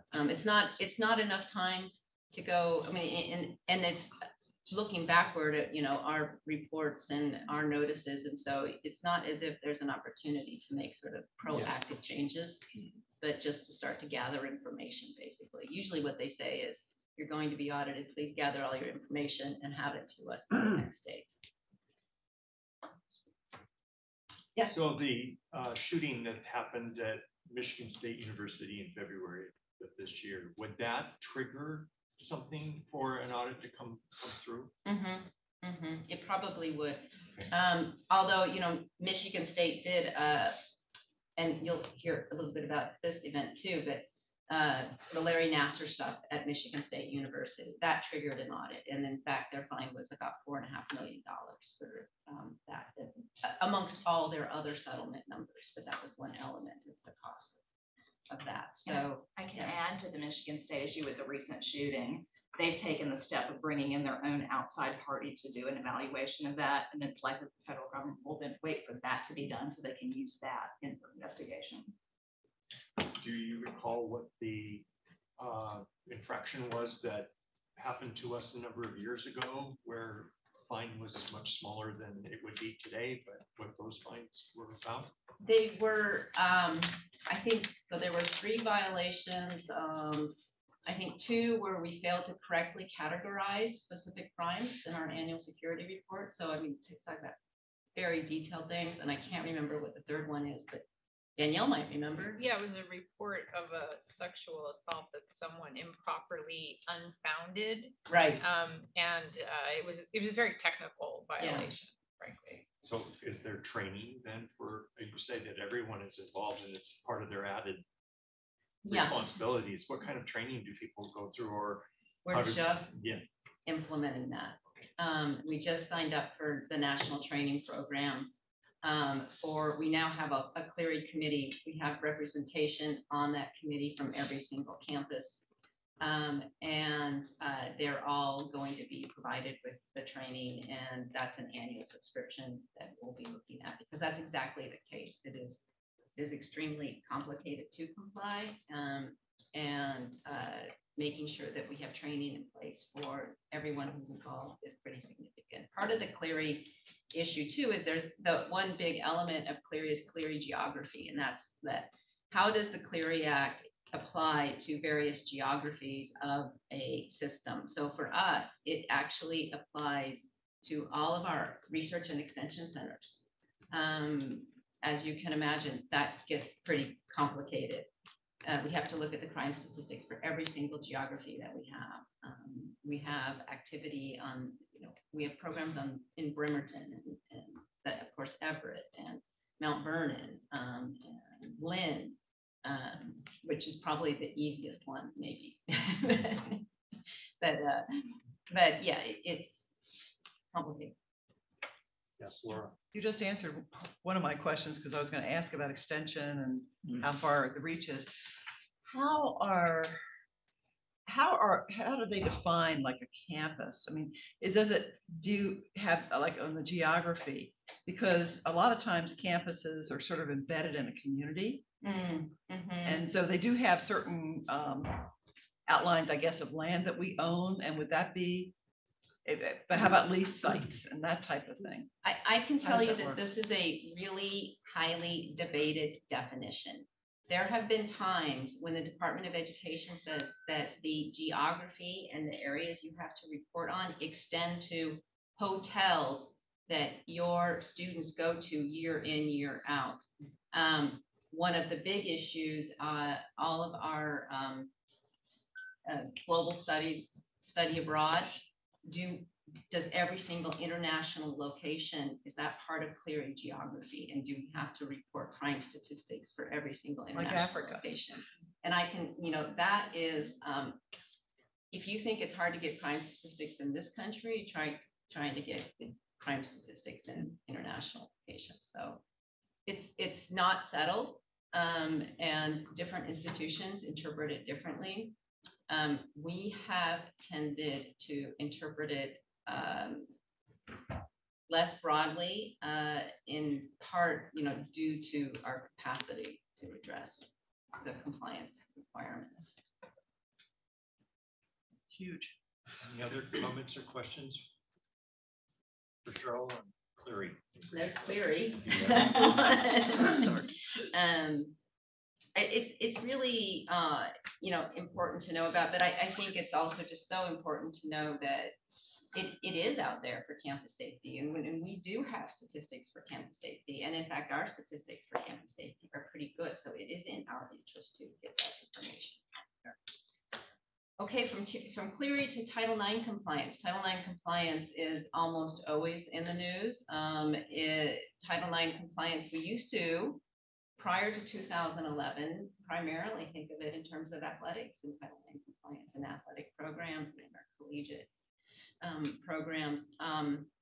In 2011, the Obama administration issued a Dear Colleague letter that said Title IX applies to sexual harassment, sexual discrimination across the whole delivery of education, so across the whole campus. And in fact, there's process elements that every single higher education institution has to comply with.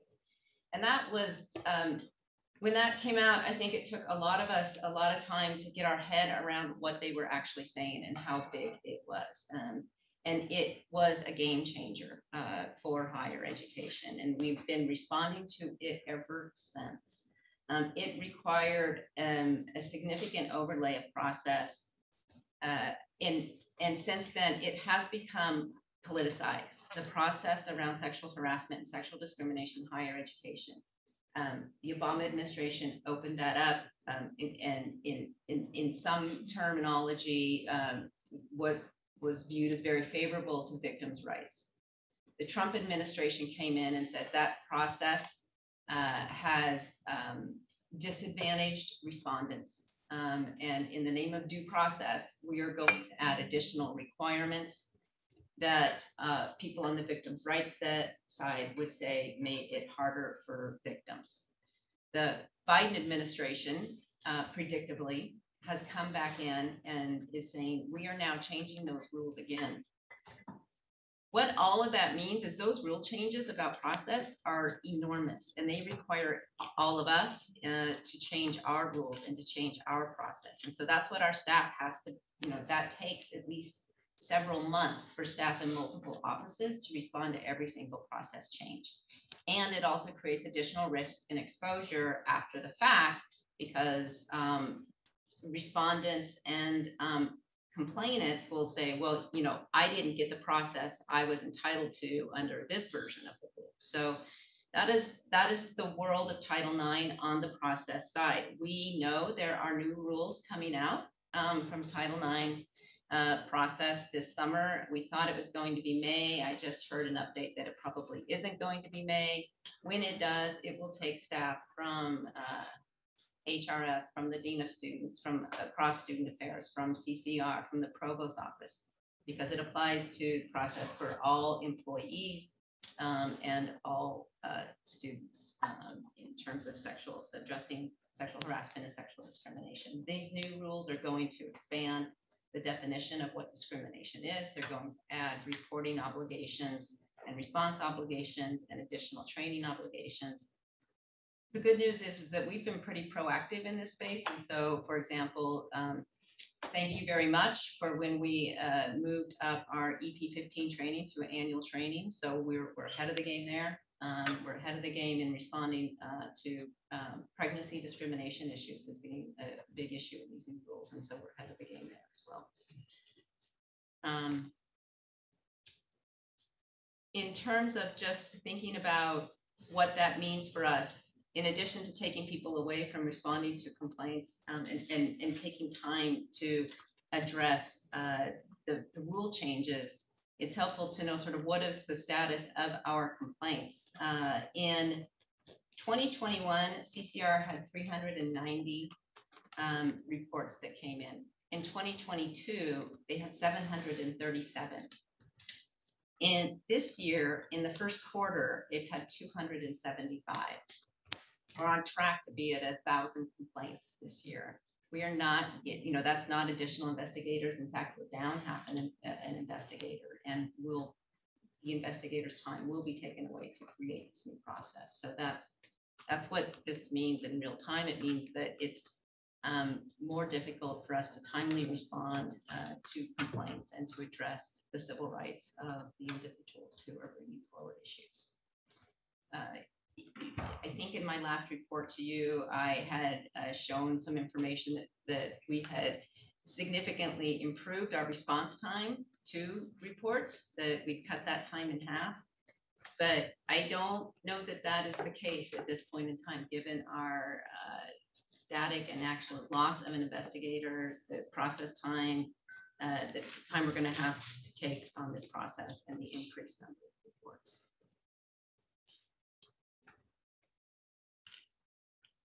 Any indication of why the increase in reports? Well, it's interesting. There's some thought that this generation of students is more willing to come forward and to report on issues. And that they are seeing that by coming forward and reporting, that there's actually there's a response, and that those issues will be addressed. We like to think that. That's I don't know if it's fair to think that there are more incidents. That's a really hard thing, because we all know that sexual harassment, sexual discrimination has been significantly underreported historically. So it's very hard to know. Do we know how we are trending relative to other institutions? Haven't looked at that. We can look at that. Yeah, we should benchmark for ourselves relative to others. In terms of increase in reports. Yeah, typically what you'll see is, us against our relative industry. Yeah. We'll take a look at that. This is just a bottom-up suggestion. The statistics you had on the previous slide about the level the fines have gotten to, it would be great to get those in the EP15 training and near the beginning. Oh, on Clery Act fines, yeah. Well, for the whole, anything yeah. around EP15, for the people doing the training to realize that there's risk around what happens to people if we're not doing this right, to our students, to our faculty, to our colleagues. I think we understand that, how important this is for our community. But I think faculty and staff also need to realize the risk to the university from a financial perspective of not being on track by these things. That it's not just about whether or not I think it's important to report. It is about what could happen to the institutions. Yeah. I think that will grab some attention that might not otherwise be grabbed. Right. Well, and I mean, almost every single investigation of CCR that finds a violation creates risk exposure for the institution. Usually it's us. And it's not just financial, it's reputational. Yeah, but that's good advice. And we are always updating that training. And in fact, one thing we're going to do, because it's now annual, is try to create refresher trainings that sort of, that we'll get the base level training, and then we'll have emphasis training areas. And emphasis on what's new. Yeah. For certain areas, because it's complex area too. Thank you. Thank you very much. I mean, it's much appreciated, the work that CCR, CCS, HRS, the support we're getting to build a good, healthy community around some of these items is much appreciated. Other comments or questions for Cheryl? Okay. Okay, so that's the two big compliance areas. Those are we spend a lot of time in that space. Risk management areas I want to focus on is minors. One thing when you think about higher education, you don't always think about minors, but we have minors everywhere on campus, and every day I learn about new areas where we have minors. It really is amazing to me. I think I can safely say that we probably have at least 500 employees who provide programming to minors in some way, shape, or form.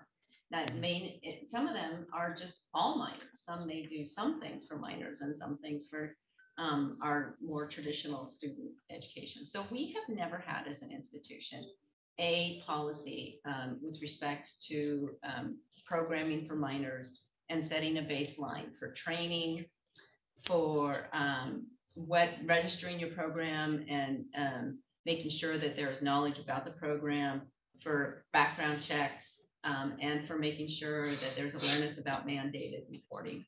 Those are the four elements that are the best, best practices for minors. Our policy goes beyond that. It sets standards and expectations for interacting with minors and for responding to behavior from minors as well. So we're very excited to have this policy out there. It's in review. It will be finalized over the summer. We will implement it over a period of time to give programs an opportunity to train their employees, to participate in the training, to learn about the program, and to come into compliance with the new policy. When you think about the really high profile issues in higher education that get splashed across the news in this country, usually when they involve big settlements, there's minors involved. There's mistreatment of minors underlying those programs. And so having a policy like this is a critical step to meeting best practices and to ensuring that we are doing everything we can for the safety of minors on our campuses. So some programs that we have that, 4-H, right? You think about 4-H, I mean, that's everywhere. And so land grants have a particular duty in care for minors. We also have Gear Up programs, with the TRIO programs. Gear Up and Outward Bound are two that are relatively well known. They have individuals embedded in high schools around the state. We do. So just a couple of examples. I learned just the other day, we have a clinic on campus that is providing some specific care to minors. And so it's all over. And so we're very pleased. It's taken years to get to this point. It's a long policy. It's not perfect, but we're going to get it out there. We're going to start to implement it. We're going to learn about how we need to change it. We're going to start to set some expectations for treatment of minors. Would Cleary fall into this category too for any infractions in this area? Certainly, yeah. And reporting obligations. That was the specific training that our assistant police chief had gone to, the overlay of minors and Cleary. And she's like, oh my gosh, there's so much here that we need to be addressing. And luckily we were able to say, exactly, you were right. And we're doing a lot of what she was asking about. It's a big overlay. And how big is your team? I mean, how big is the, for instance, on the Title IX, how many investigators do you have? We have, or 1,000 that we may experience? Yeah, we have 3.5 investigators. We've had to take one investigator and also cut his position to half-time so that we also have ethics compliance advising, and we had to share that position for a part investigator and part ethics compliance advising due to budget issues. So that's what we have. It is difficult to keep people in these positions, and we have colleagues around the state at other higher education institutions whose salaries are better than ours are for these positions. So it's very challenging. We have a fabulous group, and that keeps a lot of really great employees. So we feel very lucky, and I feel very lucky for the team I have, but it's hard work.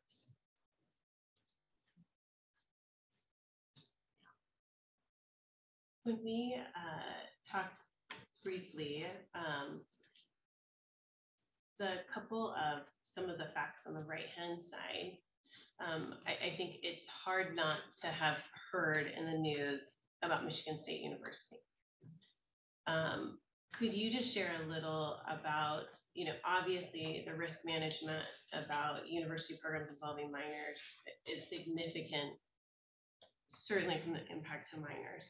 From a university governing board standpoint, could you perhaps just give us a little bit of insight in terms of the risk, maybe financially, that you've seen in terms of if we're not paying attention to this, or if the university finds themselves in trouble relative to this kind of program, what sorts of risks have maybe other universities faced financially? Well, I'll share the Michigan State one just so you all know, because it's such a eye-popping number. I do feel good to say that, you know, I work a lot both with our health services group and with our athletics group, and feel like the situations that arose there, we have standards in place to make sure those situations won't be here. But the Michigan State settlement's 37% of the institution's budget. It was $500 million. That's a game changer. Before that, the big one was Pennsylvania State, and that we thought that was huge. That was $250,000, and that was issues involving minors as well in the area of athletics. 250,000 or 250 million. Sorry. Sorry. Yeah.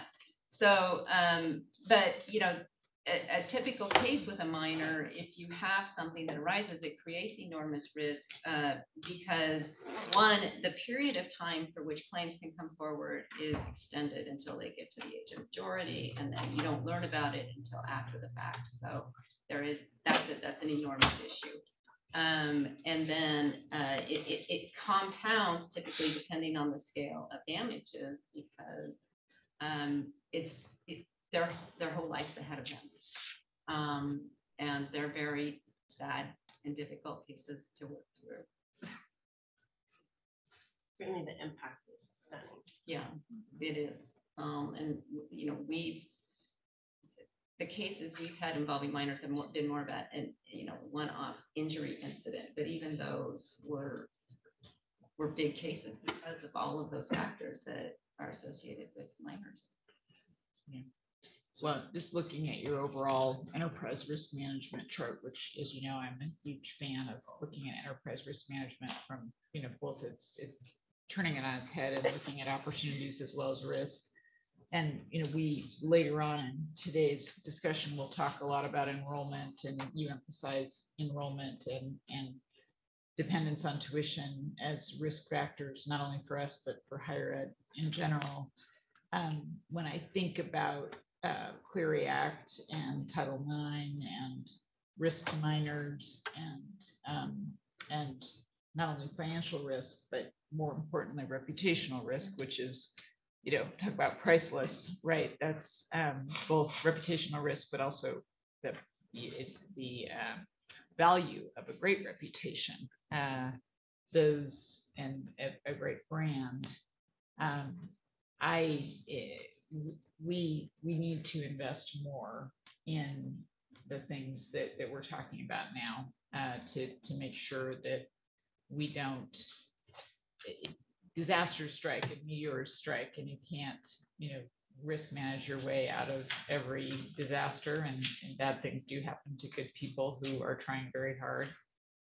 But I feel that some of the stuff that you are working your way through deserves some more investment. So I would like to encourage us to try to put some more dollars into some of these areas, just because we have had some meteors strike us from a reputational standpoint, and we need to invest everything we can, obviously in the proactive marketing that we're doing, but also in preventing some things that could damage us reputationally that don't need to. And a Clery Act violation, which may be highly technical, which it sounds like some of the things in the past have been, still is a big headline that you just don't need to have. And obviously something that might actually harm somebody would just be terrible for the individual, but also for us from a reputational standpoint. Thanks. I'm particularly committed to doing everything we can here, but the resources are a real issue. Question about how is minor child defined? Because I could imagine that we have a certain cadre of students who are minors when they matriculate. And especially if you get some that are a little on the young side, you know, coming through. How does it, I mean, it'd be pretty hard to do background checks on everybody. You know, have to do it on the whole campus. You're correct. And the definition of a minor is maybe situational isn't the best way to say that, but depending on how you're looking at the interaction of the individual. In our policy, we do provide an exception to not the definition of a minor, but to the application of the policy to regularly enrolled students, because that is so broad. And so that's, what we're talking about are not our regularly enrolled students. There's a whole set of policies and a whole infrastructure in place for them. What we're talking about are the high school students who are coming for summer camp, and the individuals who are working with high school students out in the Gear Up and Outward Bound programs. So, in the law, it's age-based, and in terms of statute, looking at statute of limitations and various claims, then that definition is age-based. But for application of our policy, we're focusing. We tried to make sure it didn't unnecessarily impede and or conflict with what is in place for our enrolled students. Otherwise, it'd be a nightmare. Right. And that's consistent with other higher education institutions. I'm a huge fan of ERM as well. And it's a layer of protection to be proactive. I'm curious, how does like Michigan State with 37% of the budget we manage through that? Is there an insurance infrastructure? How do you prepare for that kind of impact? I don't know. Yes, we have an insurance infrastructure. That impact is so huge that it's impacting the whole state. So I don't know how you prepare for that, quite frankly.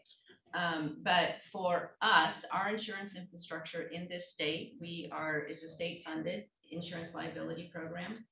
And so we work with Department of Enterprise Services, which is the insurance company, for lack of a better word. And they are our partners. I'm talking with them most days for all of our claims, and we work together with the AGO on every single claim that comes forward. So we have it's a very good program. It is also we are in a state that doesn't have tort caps, which is a significant issue. But these splashy events that happen, in fact, impact everybody's insurance premiums. So insurance premiums for general liability across higher ed are going up 50 and 100% at a time. And the caps are coming down because they're going to cap you out at some point. And everything above that, you're responsible for yourself. It's important for us to understand that. Right. Our premiums for our liability program, which are through our state budget, gets funded. One of the first things that gets funded in our state budget, they triple.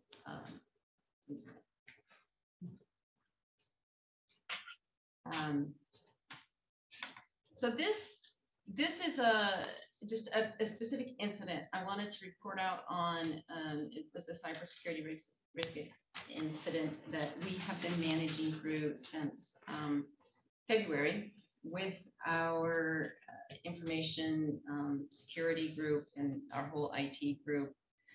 We have intrusions every day, every week, but we don't have incidents that are of this magnitude every day and every week.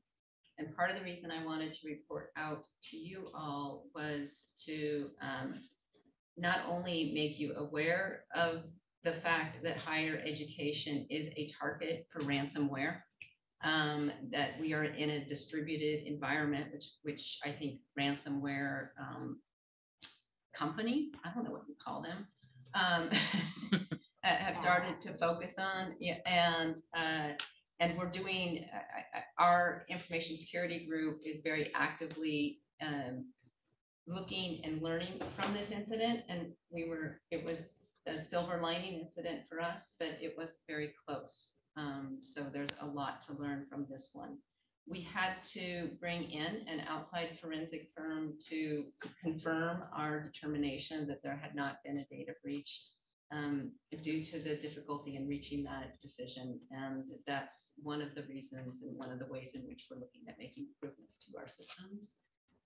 that should allow us to have better logs and make it easier for us to make those determinations. We have a corrective action plan. It's a tiered corrective action plan. It's got 4 tiers in it, and each tier has about anywhere from 3 to 5 or 6 steps. So we'll be involving many institutions or many units across the whole system, because the information underlying this incident was across the whole institution as well. It is when we look at ERM, it's a high risk for us. It's a high risk in higher education. And you might have heard the collective sigh when we got the final conclusion, because it was an enormous sigh. It, was something that the response would have been a multi-million-dollar response, given the scale and scope of this. And we don't have cyber risk insurance at this point in time, because the market closed off higher ed in a very real way in the past year. We are going to be going back out to the market to look at it once we have taken at least the initial tier of corrective actions, and feel that we can better respond to the really detailed applications that are starting to come in for cyber risk insurance.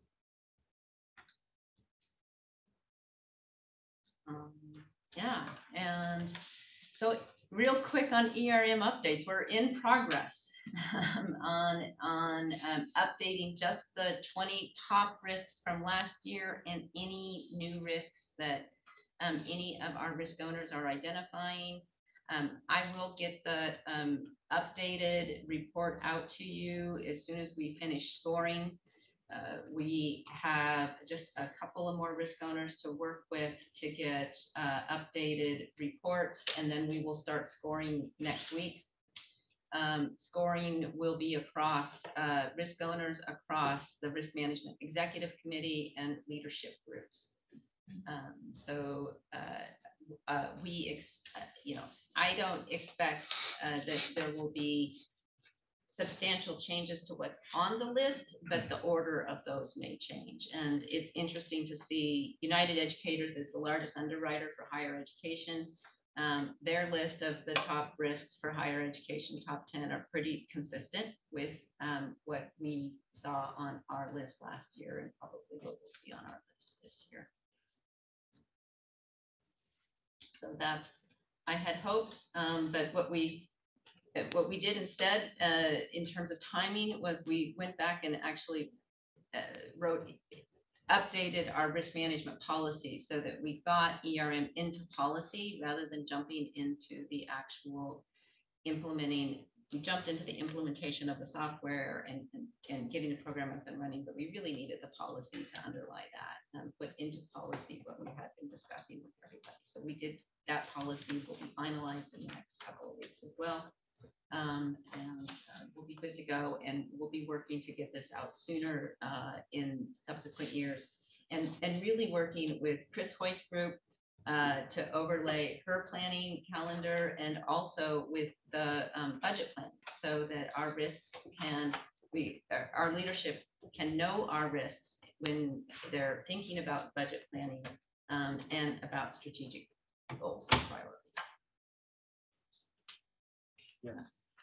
For the item that says diversity, equity, and inclusion, can you remind me what this is? That's the whole risk in terms of our system response to issues related to diversity, equity, and inclusion. And one of the reasons it's a risk, I think, is in terms of kind of defining exactly what does that mean and where does that lie. We're doing a lot in that area, but picking up what we're doing in various different units and providing sort of a cohesive look at that is a particular risk. Another particular risk is just making sure that we are aware of those issues. And I mean, you've heard Provost Chilton talk about all the efforts that we're making on the academic side. And there are efforts going on in student affairs and in every single unit, and just keeping that on the top of our higher risk, recognizing the role it plays in higher education and in society. I wonder if, this is maybe, thank you, but I just wonder if the framing of that as, sort of, I don't know, monitoring of, or, you know, the support system to rolling out of programs related to DEI might be just, because it just sort of struck me as odd, really. No, I appreciate that. I think it's actually a comment that as we've worked on this, so this is last year was the first year we implemented this ERM program, and actually naming risks is a really big deal, and we talk about it a lot with risk owners. And we've made adjustments over it over time, because you're right, it does make a difference. So definitely take that into it, because I'm not the risk owner here. Each of these risks have a separate risk owner. I'm just sort of like the person who bugs everybody. You're the aggregator. I'm the one like knocking on everyone's door, basically. Any other? Sorry, I just want to follow up. Regent Shelton, is your comment, because words matter, the suggestion of renaming what those words are so that they are more reflective of what the risk is? Yeah, thank you for just reflecting that. Just the idea that DEI is a risk when in fact it is a solution. Thank you. So we want it here. We agree with you. And is there another way that we could reframe that so that it isn't diversity, equity, and inclusion is the risk? Instead, it's the solution. And how are we tracking how we're more, how we are advancing diversity, equity, and inclusion in a more progressive way? Absolutely. Thank you. Definitely, yes. Any other comments or questions? Yes, go ahead. Oh, sorry. You know, sometimes compliance is pretty heavy, right? And the Rubik's Cube is just a great illustration. There's also an approach to have opportunities on a Rubik's Cube, right? Risk, issues, and opportunities. And I'm just curious, have we started to exercise that discussion? Maybe we can talk about it later in the finance side. In terms of a parallel Rubik's Cube. I like that. I do too. Yeah.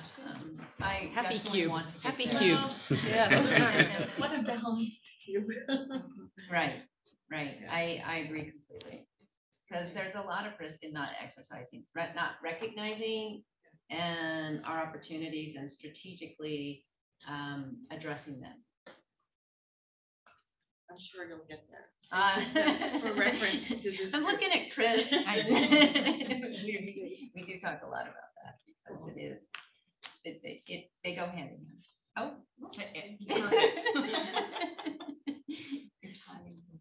Thank you Okay. both very much. Really appreciate it. Very fulsome report. A lot to cover and digest. And thank you for all the work that you've done and Thank you. continue to do for us. Thanks, Much everyone. appreciated. Thank you. And I welcome any questions. I'm around all day if anybody wants additional information, but thanks for all your input too and your support. Thank you. So that concludes the Strategic and Operational Excellence Committee meeting. And at this time, I'd like to turn it back over to our chair. At this time, the Regents will adjourn and break for lunch, and the Regents will return at 1 p.m. for the Academic and Student Affairs Committee. So with that, we'll go ahead and close